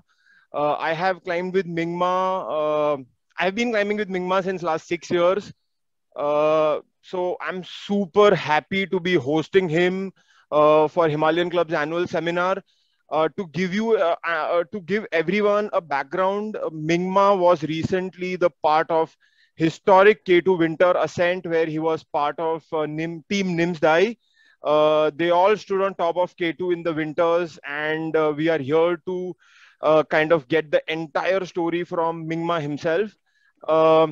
तो Mingma दाई, हमने मुझे याद है कि हम इतने सारे expeditions किए साथ में और हम हमेशा K2 के बारे में बात करते हो, तो आपने बोला कि आपने K2 पे इतने अटेम्प्ट्स किए हैं, फाइनली आपका सक्सेस हुआ K2 पे, आई थिंक 2018 में आई थिंक सक्सेसफुल हुआ आपका K2, तो आई थिंक फोर्थ या फिफ्थ अटेम्प्ट था जब आपका सक्सेसफुल हुआ K2 फाइनली, और फिर आप बोलते थे अभी मैं K2 नहीं जाऊंगा, और आउट ऑफ द ब्लू आप सीधा K2 पे विंटर में जाके सबमिट कर दिया. तो ये सारा स्टोरी कैसे शुरू हुआ, ये कैसे हो गया ये सब?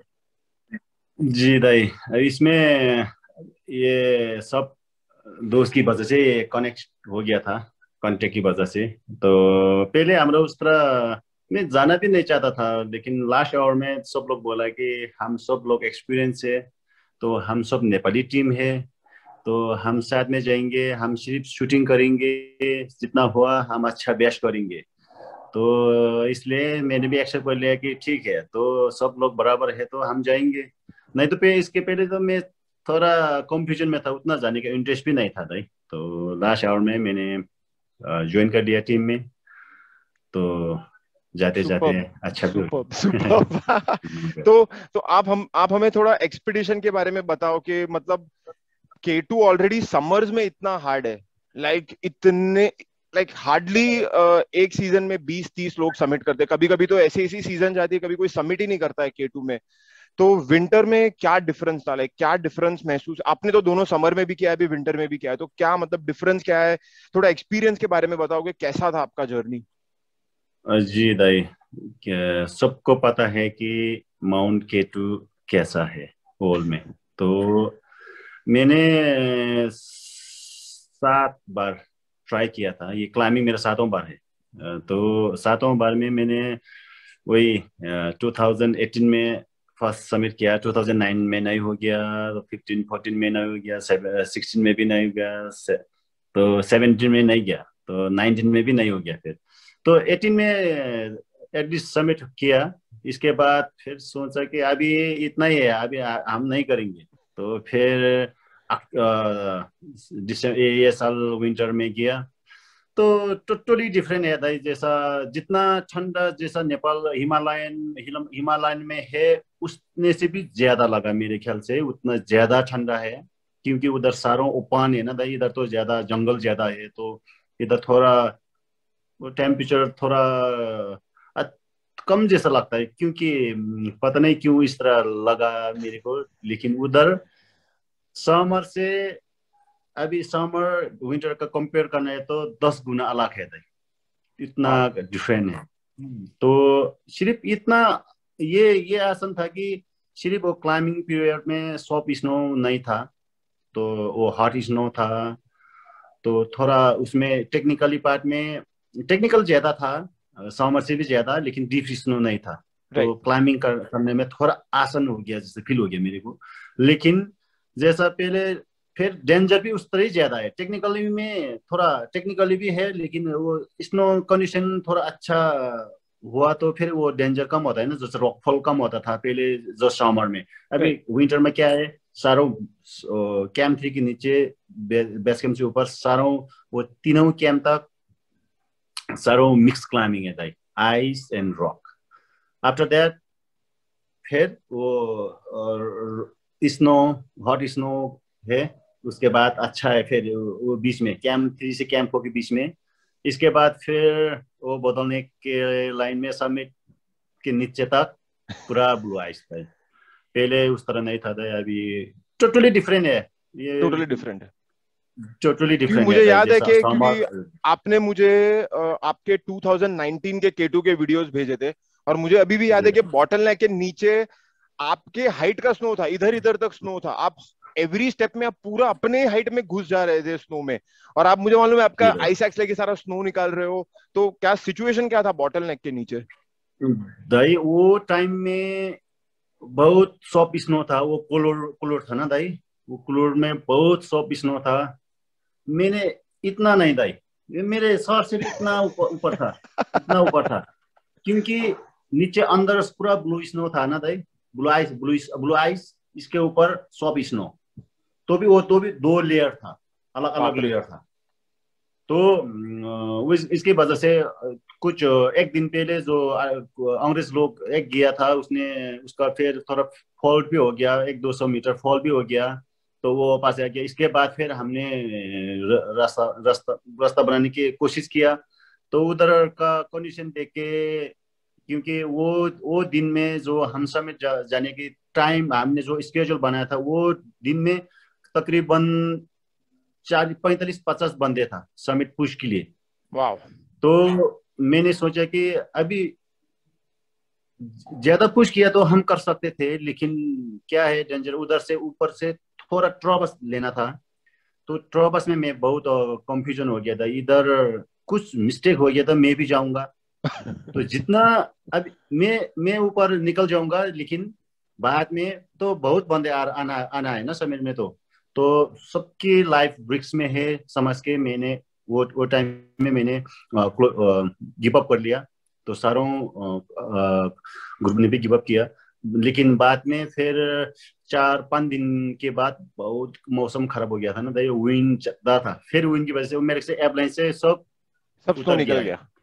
हाँ, इससे निकल गया। इसके बाद फिर अच्छा से हमारे न्यूज दाई लोग ने फिर सबमिट कर दिया बाद में, वो अच्छा बात था, लेकिन हमारा नहीं हो गया, वो दुख की बात था। नहीं बट कैसा है कि आई थिंक सेफ्टी भी बहुत जरूरी है। लोग क्या करते हैं कि सेफ्टी को कॉम्प्रोमाइज करते हैं, कि तो सेफ्टी को कॉम्प्रोमाइज नहीं करना चाहिए, क्योंकि माउंटेन्स तो वहीं रहने वाले, हमें भी जिंदा रहना जरूरी है। तो आपके स्मार्टनेस की वजह से कितने और सारे लोगों का जान बच गया है। अगर कोई कुछ प्रॉब्लम हो जाता तो फिर बहुत प्रॉब्लम हो जाता है। हाँ ना दाई, वही इसलिए हमने सेफ्टी की वजह से मैंने सारों को बोल दिया कि अभी ऊपर नहीं जा सकते। मैंने सारों को मैंने वीडियो जो शेयर किया था वो भी सबको दिखा दिया, तो ये देखो पहले, इसके बाद आप डिसाइड कर दो। तो सब लोग ने बोला कि ये सही है, हम वापस जाएंगे। तो हम वो टाइम में हम वापस आ गए 2019 में। तो फिर ये टाइम 2021 में जनवरी में, इस टाइम में कैसा था बॉटल नेक के नीचे? आपने बोला कि ब्लू आइस था, बट अदरवाइज लाइक कैसा था? लाइक क्योंकि हम लोग सब यहाँ इंस्टाग्राम पे बैठ के देख रहे थे, एक आई थिंक निम्स दाई ने या किसी ने तो ये एक स्टोरी डाल दिया था कि now we are under bottle neck, we are soon crossing bottle नेक। अभी आप लोग तो वो बोल रहे हो वहां से, बट हमें तो यहाँ समझ में नहीं आ रहा, अरे क्या होगा क्या होगा, क्या हो रहा है, कैसा है वहाँ, स्नो कैसा है, क्या हो रहा है, हमें कुछ पता नहीं था। तो आप हमें अगर कुछ थोड़ा डिटेल दे सको तो। हाँ दाई, वो इस तरह था, जैसा समर में तो सब स्नो ज्यादा था ना दाई, वो ब्लू आइस भी सिर्फ अंदर देखता था, तो बाहर उतना नहीं देखता था। अभी क्या है, सारों blue eyes, totally blue eyes है दाई, ट्रॉबस में, क्लाइंबिंग में, सब जगह में अराउंड 600-700 मीटर तक ब्लू आइस था। तो काफी तो मतलब टेक्निकल हो गया, क्योंकि ब्लू आइस में तो हाँ, बहुत ही क्लाइंबिंग रिस्की हो जाता है। हाँ ना भाई, हाँ ना, तो लेकिन सब लोग तकड़ा था, सब लोग एक्सपीरियंस भी था, सब लोग का फिजिकल अच्छा बराबर था, तो मौसम भी अच्छा था। सिर्फ दिन में अच्छा था, रात में बहुत ठंडा था, फिर सुबह तो जो धूप निकल गया ना देर शाम को, तो फिर शुरू हो गया कि बहुत टेम्परेचर लो था। तो इस तरह ही करके हमने सबमिट किया था। तो मिंगमा दा, ठंडी के बारे में मैंने बहुत आपने भी हमने भी जब थोड़ी दिन पहले बात किया था तो आपने ठंडी के बारे में बहुत बताया था कि बहुत ज्यादा ठंडी था। तो मतलब आप डिस्क्राइब कर सकते हो, मतलब कंपैरिजन कर सकते हो कि समझो अगर एवरेस्ट के समिट में जितना ठंडी होता है और K2 के समझो कैंप 4 में, मतलब वो कैसे कंपेरेबल ठंडी है, मतलब क्या कैसे होता है? भाई वो तो हम बेस कैंप में कंपेयर कर सकते हैं। जैसा जितना हम कैंप 3 में जो ठंडा होता है ना भाई, समर में स्प्रिंग में, हाँ। वो ठंडा बेस कैंप में था। बाप रे। हाँ, तो समझ लो ऊपर के कितना होगा। भाई बेस कैंप में तो हम एक बार थोड़ी देर निकलता है, ठंडा होता है, फिर अंदर टेंट में जाके फिर हीटर लगा के बैठता है ना, तो उधर उतना पता नहीं चलता है। लेकिन वो जो ठंडा का रेंज है ना भाई, वही था। जैसे कैंप 3 में कैंप 4 में जितना ठंडा होता है वो बेस कैंप में होता बाप रे। विंटर में। तो फिर मतलब बहुत ही ज्यादा ठंडी था, तो कैसे मैनेज किया? भाई ये क्वेश्चन हाँ तो भाई, ये जैसा मैंने लाइफ में कभी यूज नहीं किया ये हैंड वार्मर। तो एक ये थर्मिक नाम का एक हैंड वार्मर दिया था निम्स दाई ने, उसका पास बहुत था। तो हम सब लोग ने वो हैंड वार्मर पे बहुत सपोर्ट मिला ना भाई। राइट। हाथ जो उंगलियां अच्छा बराबर रखने के लिए, वार्म अप करने के लिए, तो बहुत आसान हो गया था इसकी वजह से। नहीं भी रात को बहुत, जैसा समझ लो भाई, हम रात को कैंप 3 से 2 बजे 1 बजे निकलने का प्लानिंग बनाया था शाम सोते वक्त। लेकिन ठंडा की वजह से कल सुबह थोड़ा लेट हो गया। हम उधर से मेरे ख्याल से 2 बजे निकला होगा कैंप 3 से समिट के लिए। तो भी रात को इसके वजह से ज्यादा वो वही कुछ भाई लोग का वो फ्रॉस्ट हो गया। हाँ हो गया। तो किसी का फ्रॉस्ट निप हो गया। फ्रॉस्ट बाइट तो नहीं हो गया, फ्रॉस्ट निप सब जैसा हो गया। सिर्फ मिंगमा डेविड का नहीं हो गया है। दो तीन हम सिर्फ तीन बंदे को कुछ नहीं हो गया। हम डेविड का भी थोड़ा स्किन तो थोड़ा गया है, लेकिन उतना ज्यादा नहीं, सिर्फ व्हाइट वाला। सुपर। तो फिर अभी मुझे ना थोड़ा डिटेल, आपको समिट का डिटेल जानना है। तो आपने ट्रावर्स कर लिया, बॉटल ने क्रॉस किया, ट्रावर्स भी किया, उसके बाद प्रॉपर रिज क्लाइंबिंग है, एटलीस्ट जितना मुझे पता है K2 के बारे में, मुझे तो भी ज्यादा पता नहीं, बट रिज क्लाइंबिंग है जो टॉप तक जाता है। फिर तो एंड में आप लोग सब लोग रुक गए, क्योंकि वहां मुझे पता है कि वो दावा शेरपा जो 7 समिट्स का है, उसने एक फोटो शेयर किया था कि रिज के ऊपर सब शेरपा आई थिंक रुके हुए हैं और बाकी टीम मेंबर्स के लिए वेट कर रहे हैं, और बाकी सब टीम मेंबर्स आएंगे और सब साथ में जाने वाले थे। तो वो मतलब वो उसके बारे में आप डिस्क्राइब थोड़ा डिटेल दे सकते हो हमको? हाँ जी भाई, जैसा हम क्लाइंबिंग में सब बोतल नेक के नीचे तक सब साथ में था। फिर वहां से तो कोई फिक्सिंग टिप आगे कोई पीछे करते करते किया। तो फिर ऊपर एक शोल्डर है भाई। तो बोतल नेक के नीचे मेरे ख्याल से 100 मीटर जैसा ट्रावर्स था। उसके नीचे फ्लोर में पूरा rock mix climbing, rock and ice. इसके बाद 100-150 मीटर तक ट्रावर्स ब्लू आइस। इसके बाद सीधा फिर 400-500 मीटर तक स्ट्रेट ब्लू आइस। इसके बाद शोल्डर के बाद फिर हॉट स्नो है भाई। ओके। तकरीबन 200-300 मीटर तक। तो फिर एक रिच आता है समिट का। तो समर में उधर अच्छा होता था, लेकिन ये साल क्या था, उधर समिट के थोड़ा नीचे बहुत बड़ा वाला खरगोश निकल गया था। पता नहीं नेक्स्ट ईयर समर में भी उस तरह ही होता है या सिर्फ विंटर में इस तरह होता है, मेरे को आइडिया नहीं है। लेकिन वो समर में नहीं था। तो ये साल उस तरह खरगोश था। तो वो खरगोश के नीचे सिर्फ समझ लो 70 मीटर नीचे, 70 मीटर नीचे वो हमारा रेसिपी खत्म हो गया था जितना हमने उठाया था। तो हम सारा उधर वो किया। फिर इसके बाद फिर जो पीछे से रोप लेकर आता था जो भाई लोग ने 35 मीटर का दो रस्सियां, तो ऊपर लेकर गया। फिर फिक्स किया 70 मीटर। इसके बाद हम सब लोग रोक गया उधर 10-15 मीटर के नीचे सब रोक के। सब लोग का वेट किया। इसके बाद थोड़ा आगे किया, इसके बाद फिर वेट किया, इसके बाद हाथ पकड़ के फिर साथ में समिट तक गया हूँ भाई। और तभी नेपाल का नेशनल एंथम भी गाते सब साथ में समिट पे गए। हाँ जी भाई, बहुत अच्छा लगा था। तो वो जो आपने सॉरी टू इंटरप्ट, बट आपने जो क्रेवास के बारे में बोला, तो वो क्रेवास आपको क्रॉस करना पड़ा या मतलब क्या वो क्रेवास का कैसा था? हाँ, वही क्रॉस करके ना भाई, जंप मार के। अच्छा, जंप मार के, मतलब छोटा क्रेवास था? अच्छा, उतना वाइड नहीं था। हम जंप कर सकता था भाई। अच्छा, ओके। वाओ, उतने 8500 मीटर पे सब क्रेवास जंपिंग कर रहे थे, 8600 मीटर पे सब क्रेवास जंपिंग कर रहे थे। हाँ ना भाई, नहीं करना है ना भाई, फिर वो नहीं कर पाया तो फिर समिट नहीं होता है ना। नहीं होता है। तो मिंगमा भाई, आपने जब ये टॉप देखा तो मतलब आपने इतने सारे माउंटेन क्लाइम कर लिए लाइफ में, इतना सब कुछ सबमिट किया है, तो जस्ट अनदर माउंटेन था या माइंड में कुछ अलग फीलिंग भी आ रहा था? लाइक जैसे मेरे लिए तो जब मैंने एवरेस्ट फर्स्ट टाइम क्लाइम किया तो मेरे लिए तो लाइक जैसे मैंने जिंदगी का सबसे बड़ा चीज कर लिया, पर आपने तो इतने सारे 8000 मीटर माउंटेन कर लिए। अभी मैं तो हर साल एवरेस्ट चढ़ता हूँ, मैं तो हर साल K2 चढ़ता हूँ, तो मेरे लिए तो ये रोज का काम है। तो कुछ नया फीलिंग था माइंड में, कुछ ऐसा नया फील हुआ? नहीं, बिल्कुल भाई, जैसा पहले जो मन में जैसा खुश होता है ना भाई, पहले जैसा फर्स्ट टाइम में मैंने लोचे समिट किया था तो समझता है कि वाह, अभी सबसे ऊपर में हूँ, अब सबसे अच्छा काम तो मैंने किया हूँ, अभी मैं पहुंच गया, इस तरह सा फीलिंग हो गया था। इसके बाद बाकी 8000 में उतना इस तरह का फीलिंग नहीं आ गया था, क्योंकि सिर्फ 1-2 बार होता है ना भाई, तो इस तरह फील हो गया। तो K2 में भी उस तरह एक्साइटेड नहीं था पहले जैसा 18 में भी था। लेकिन ये साल क्या था, ये साल सब लोग जो नेशनल एंथम लगा के, जो सॉन्ग लगा के क्लाइंबिंग किया एक साथ में, उसका एक्सपीरियंस ना अलग था भाई, अलग तो था। दिल में छूता है ना भाई कभी कभी।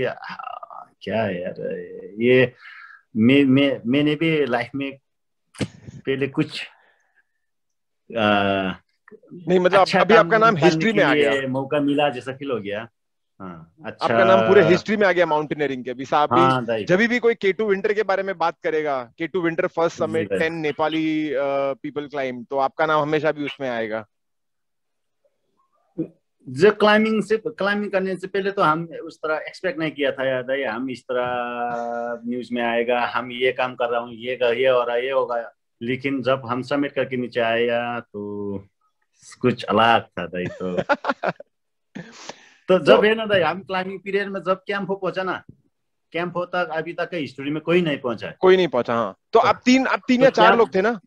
आप थे, मिंगमा डेविड था, मिंगमा जी था, और सोना एंड मी, हम 4 बंदे था ना।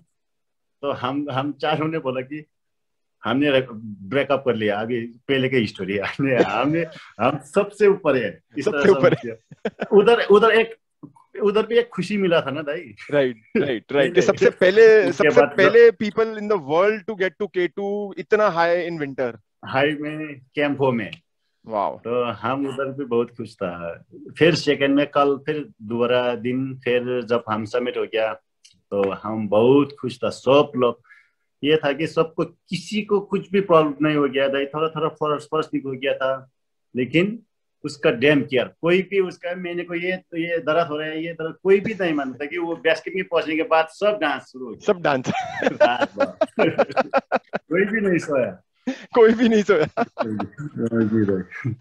तो मिंगमा ने थोड़ा निम्स दाई के बारे में भी हम सबको बताओ कि आपका ये फर्स्ट एक्सपीडिशन था निम्स दाई के साथ, तो निम्स दाई के साथ कैसा एक्सपीरियंस था? निम्स दाई का लीडरशिप के बारे में अगर आप हमें थोड़ा बता सके तो, क्योंकि I am pretty sure lot of viewers को जानना है कि, क्योंकि निम्स दाई के बारे में लॉट ऑफ जो भी हमें मिलता है वो सब उनके इंस्टाग्राम के स्टोरीज और उनके इंस्टाग्राम के पोस्ट के थ्रू मिलता है।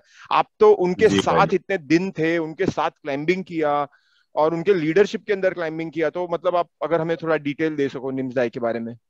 जी दाई, ये मेरा फर्स्ट एक्सपीडिशन है निम्स दाई के साथ। तो पहले भी हम एक मिला था, कभी कभी 1-2 बार मिला है। K2 बेस कैंप में भी मिला था, 2018-19 में भी, एवरेस्ट में भी मिला था, लेकिन उतना हम क्लोज नहीं था। तो ये साल साथ में काम करने का भी मिला, साथ में क्लाइंबिंग भी किया। तो नील्स दाई सबसे अलग है दाई, क्योंकि वो उसका जो डिसीजन है ना, आज एक बोलना है तो बोलने से पहले कल क्या होगा, कल क्या हो रहा है, वो ये समझता है। उसका डिसीजन अच्छा है दाई। नीम्स दाई, हाँ वो उसका अलग है दाई। जैसा वो उसने बोला है कि पहले से ही मैं उधर ऑक्सीजन करूंगा, उधर ऑक्सीजन करूंगा। हम फिर बोल रहे थे कि नहीं दाई यार, अभी विंटर में, समर में तो ठीक था, स्प्रिंग में ठीक था, ये विंटर में ऐसे भी ठंडा है, क्यों करने का। पर उन्होंने किया और उन्होंने करके सबको दिखा भी दिया कि वो कर सकते हैं। हाँ, तो अलग ह्यूमन भी नहीं है दाई नीम्स दाई। मैं सोचता हूँ कि कैसे करता है। तो नहीं, अभी क्लाइंबिंग तो हम सर, वो फिर जो भी करता है, वो बोझ उठाता भी है, वो फिक्सिंग नहीं करना है तो फिक्सिंग लाइन भी करता है फिर। क्योंकि वो पहले से स्पेशल फोर्स से भी है ना, वो सब कुछ भोग के आया है, करके आया ना, तो उसका सब पता है कि लाइफ क्या है। थोड़ा स्ट्रगल, हम समझते हैं ना, थोड़ा पेट में दर्द हो गया तो दाई, तो थोड़ा थोड़ा दर्द कभी नहीं होने का ना दाई। किसी को पहले से कभी दर्द नहीं हुआ तो फिर थोड़ा थोड़ा दर्द होने के बाद समझते हैं कि वाह मेरे को क्या हो गया, मैं मरूंगा, इस तरह समझते हैं ना। तो नीम्स दाई का थोड़ा थोड़ा पेट का दर्द, कुछ दर्द के लिए कुछ भी नहीं फर्क पड़ता है, वो कर लेता है इस तरह का मन। वाह वाह वाह, सुपर्ब सुपर्ब। तो जी दाई, अच्छा है दाई। और तो मिंगमा दाई, आप जब भी K2 क्लाइम कर लिया, नीचे आके पाकिस्तान में ये बेस कैंप में आके भी पार्टी कर लिया, फिर आप स्कार्दू गए, फिर पाकिस्तान में आप बहुत टाइम थे, आप सबसे मिले, आई थिंक वहां के पूरे लाइक कम्युनिटी से मिले, आर्मी से मिले, सबसे मिले, आपका बहुत अच्छे से वेलकम हुआ। फिर नेपाल आए, नेपाल में तो मुझे पता है एयरपोर्ट पे आप लोगों को इतने लोग लेने आए थे, और करीबन 10 दिन तक तो आपका सिर्फ सेलिब्रेशन प्रोग्राम ही चल रहा था, आपका फेलिसिटेशन प्रोग्राम चल रहा था। तो मतलब कैसा लग रहा है, ये कैसा फीलिंग आ रहा है लास्ट इतने 20 दिन से, मतलब वापस आने के बाद कैसा कैसा फीलिंग हो रहा है भाई? जैसा जितना जब बेस कैंप से नीचे आते हो, आने के बाद जितना हमको रेस्पेक्ट मिला है दाई, जैसा समझ लो पाकिस्तान में भी बहुत सब लोग ने जो टूरिज्म सेक्टर में काम करता है, उसके प्रपोजल में जाता है ना, तो उसका सबको अच्छा से रेस्पेक्ट मिलता है। तो इसके बाद जब नेपाल में आ गया दाई, तो सब लोग ने वेलकम किया। तो हम समझते हैं कि हमने भी हमारा कंट्री के लिए कुछ किया है। तो इस तरह बहुत खुश हो गया था, ये सब लोग ने अच्छा से बिहेव किया। तो सिर्फ हम तो इतना जितना था अभी तक किया था, उसका कुछ नहीं था ना दाई, कोई भी नहीं पहचानता है कि हमने क्या किया है अभी तक। तो हम समझते हैं कि हम दिल से बोलते हैं, दिल से समझते हैं कि हमने भी कंट्री के लिए कुछ डिस्ट्रीब्यूट किया है अभी। हम इस पहले से समझता ये साल, लेकिन सब लोग ने अच्छा से किया, अच्छा से बिहेव किया दाई। तो सब लोग को पता चला कि ये माउंटेन की वजह से हमारे कंट्री लिए भी एक पहचान मिला, इस तरह सब लोग ने समझ गया दाई। तो यही हमारे लिए अच्छा है जी दाई। और वापस अभी फाइनली अभी आप अपने गांव जाने वाले हो, और अभी आप अपने बेटे बेटी को भी मिलने वाले हो। तो आपकी बेटी ऑलरेडी है, अभी यही है। तो फाइनली अभी पहले सारे सब लोगों को मिल लिया, अभी फाइनली एट द एंड तो आके फैमिली के साथ ही सेलिब्रेट करना है। जी दाई, अभी हाँ, अभी 1 महीने टाइम है दाई। 1 महीने तक गाँव में थोड़ा काम भी करना है दाई। ये उधर कुछ गवर्नमेंट का थोड़ा काम है दाई, वो खत्म करने के बाद वो 2-3 हफ्ते में वो क्लियर करूंगा। इसके बाद थोड़ा फिर टाइम, फैमिली का भी टाइम दे दूंगा। इसके बाद फिर काठमांडू आऊंगा दाई, फिर वापस एवरेस्ट, फिर वापस वही सीजन स्टार्ट और सब कुछ स्टार्ट। हाँ जी दाई, मैं प्लानिंग कर रहा हूँ कि 14 भी क्लियर करूँ। तो देखते हैं दाई, अभी मेरा 9 तो हो गया, अभी 5 तो बाकी है ना दाई, तो 5 को क्लियर करने का दिल कर रहे हैं। तो फिर दोस्त लोग भी बोल रहे हैं कि अभी इतना ही बाकी है तो आप क्यों रोक रहे हो, करो। तो निम्ताई ने भी बोला है कि अन्नपूर्णा 1 जाओ, निम्ताई भी जाने का प्लानिंग बना रहा है, लेकिन अभी फिक्स तो नहीं है। होगा तो हम दोनों अन्नपूर्णा 1 जाएंगे दाई। इसके बाद फिर देखते हैं दाई, एवरेस्ट जाऊंगा, फिर टाइम मिला तो कंचनजंगा का भी प्लान है दाई। कंचनजंगा भी कुछ, लेकिन ये साल थोड़ा छोटा टीम है कंचनजंगा में सुना है, तो देखते हैं दाई। अच्छा टीम बराबर है तो फिर उधर भी जाने का कोशिश करेंगे दाई, देखते हैं। सुपर। फिर फाइनली मिंगमा दाई, एक मैसेज जो आपको देना है, लाइक अभी काफी लोगों को माउंटेनियरिंग में बहुत इंटरेस्ट जाग रहा है, क्लाइंबिंग में बहुत इंटरेस्ट जाग रहा है, काफी नए लोग आ रहे हैं जो लोग ट्राई कर रहे हैं माउंटेन्स क्लाइंब करने का, तो कोई एक मैसेज उनको, और ये सारा एनुअल सेमिनार के ऑडियंस के लिए कोई मैसेज आपकी तरफ से? जी दाई, मैं तो हर टाइम कहता हूँ कि जैसा जितना क्लाइंट्स में तो एक गाइडिंग था, और ये हम तो वर्कर्स काम करते हैं ना, तो हम सबको बोलते हैं कि हम गाइडिंग करने में भी थोड़ा अच्छा से करना के लिए, जो एक्सपीरियंस क्लाइंट्स आता है ना, जैसा जो माउंटेन में क्लाइंबिंग करने के लिए आएगा तो कुछ एक्सपीरियंस खुद के लिए, जैसा 8000 करने से पहले कुछ 7000 कर लो, 7000 करने से पहले कुछ 6000 का एक्सपीरियंस ले लो। स्टेप बाय स्टेप किया तो खुद के लिए भी एक्सपीरियंस अच्छा होगा, खुद के लिए तो फिर दूसरे के लिए जैसा गाइड के लिए भी अच्छा होगा। तो सब लोग स्टेप बाय स्टेप जो भी जहाँ पर कुछ कहीं भी माउंटेन में क्लाइंबिंग करना है, तो कुछ माउंटेन में क्लाइंबिंग करना है तो माउंटेन का ही कुछ ट्रेनिंग करना है ना भाई, माउंटेन के लिए कुछ सीखना है तो सबको सेफ रहेगा। तो मैं तो यही बोलना चाहता हूँ भाई कि सब लोग सिर्फ हम समझते हैं कि हम माउंटेन पैसे देने के बाद सब कुछ हो जाएगा, लेकिन सब ये नहीं है कि हम पैसे की वजह से एवरेस्ट में कोई भी उठा के नहीं लेकर जा सकते हैं, खुद चलना है। राइट, खुद चलना है तो ट्रेनिंग करो, एक्सपीरियंस बनाओ, अच्छे से फिजिकल फिटनेस पे काम करो और steady step by step climbing करो। पहले 6000 मीटर, 7000 मीटर, फिर 8000 मीटर, फिर Everest. I think very good advice. ये बहुत लोगों को सुनने की बहुत जरूरत है, क्योंकि आजकल कैसा हो रहा है, किसी का वीडियो देखा, अरे इन्होंने तो वाह क्या अमेजिंग वीडियो है, क्या अमेजिंग फोटोज है, चलो जाके हम भी K2 क्लाइंब करेंगे, चलो जाके हम भी एवरेस्ट क्लाइंब करेंगे। वैसे नहीं, स्टेप बाय स्टेप ट्रेनिंग करो, एक्सपीरियंस करो, फिर आराम से आओ। हाँ ना दाई, इस तरह किया तो अच्छा रहेगा दाई, सब लोग के लिए है ना दाई।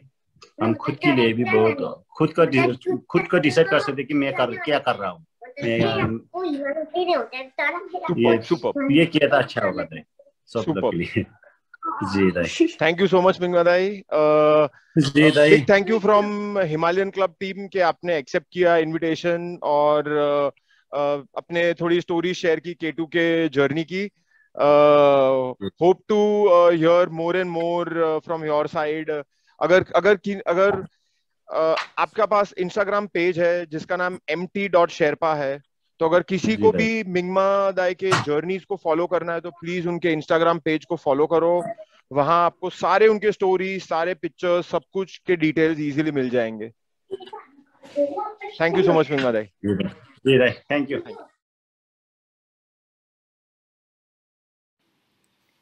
Between March 27th and April 1st, the Himalayan Club is organizing a photography workshop facilitated by Jatin Lodaya. This 6-day workshop will be held in Lansdowne, Uttarakhand. You can find more information on the Himalayan Club website. If you are interested in signing up for the workshop, please get in touch with the Himalayan Club. I assure you it will be a great experience. The Keku Nauroji Book Award ceremony is usually a part of the annual seminar. However, this year, because of the circumstances brought about by the COVID-19 pandemic, publishers could not deliver books on time. The upside is that the shortlist has 12 amazing books, the highest number ever. This is making it pretty hard for the jury to select a winner. They will let us know the winner by the end of March, So follow the Himalayan Club on Facebook and Instagram or join their mailing list for news on the Keku Naroji Book Award and presentation ceremony. 2 of the books shortlisted for the award, Winter 8000 and To Live Fighting for Life on the Killer Mountain, are being presented in the annual seminar this year. The much awaited Banff Mountain Film Festival will be streamed online shortly. We will share more details on our Facebook page and on Instagram, so do keep a lookout. Coming up in April is part 2 of our writing workshop. The first one was conducted by Stephen Alter in December 2020. The next guest conductor will be Bernadette MacDonald. We will announce the dates shortly, but if you are interested in the workshop, do read Bernadette's book Winter 8000, easily available on Amazon. This is part of the assigned reading to enroll for the workshop.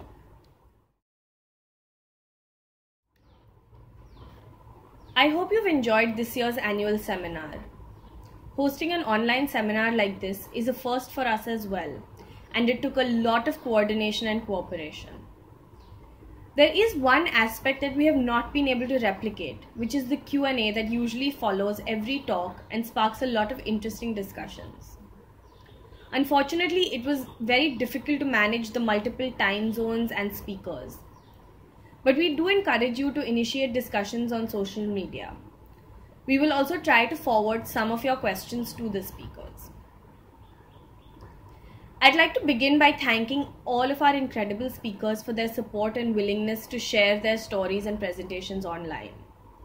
Thank you for taking the time to record and adapting to this new normal. A special thank you to the Alpine Club and their club cast team for making some of the talks possible. A big thank you to the Himalayan Club volunteers and technical team. Despite being online, the seminar took a lot of coordination and the learning of some new skills and technical expertise. Our volunteers have been working very hard to make this online seminar a reality. And finally, thank you to all of you, our audience. Thank you for supporting us and making the time to engage with us even if remotely. We hope to see you again next year, inshallah in person.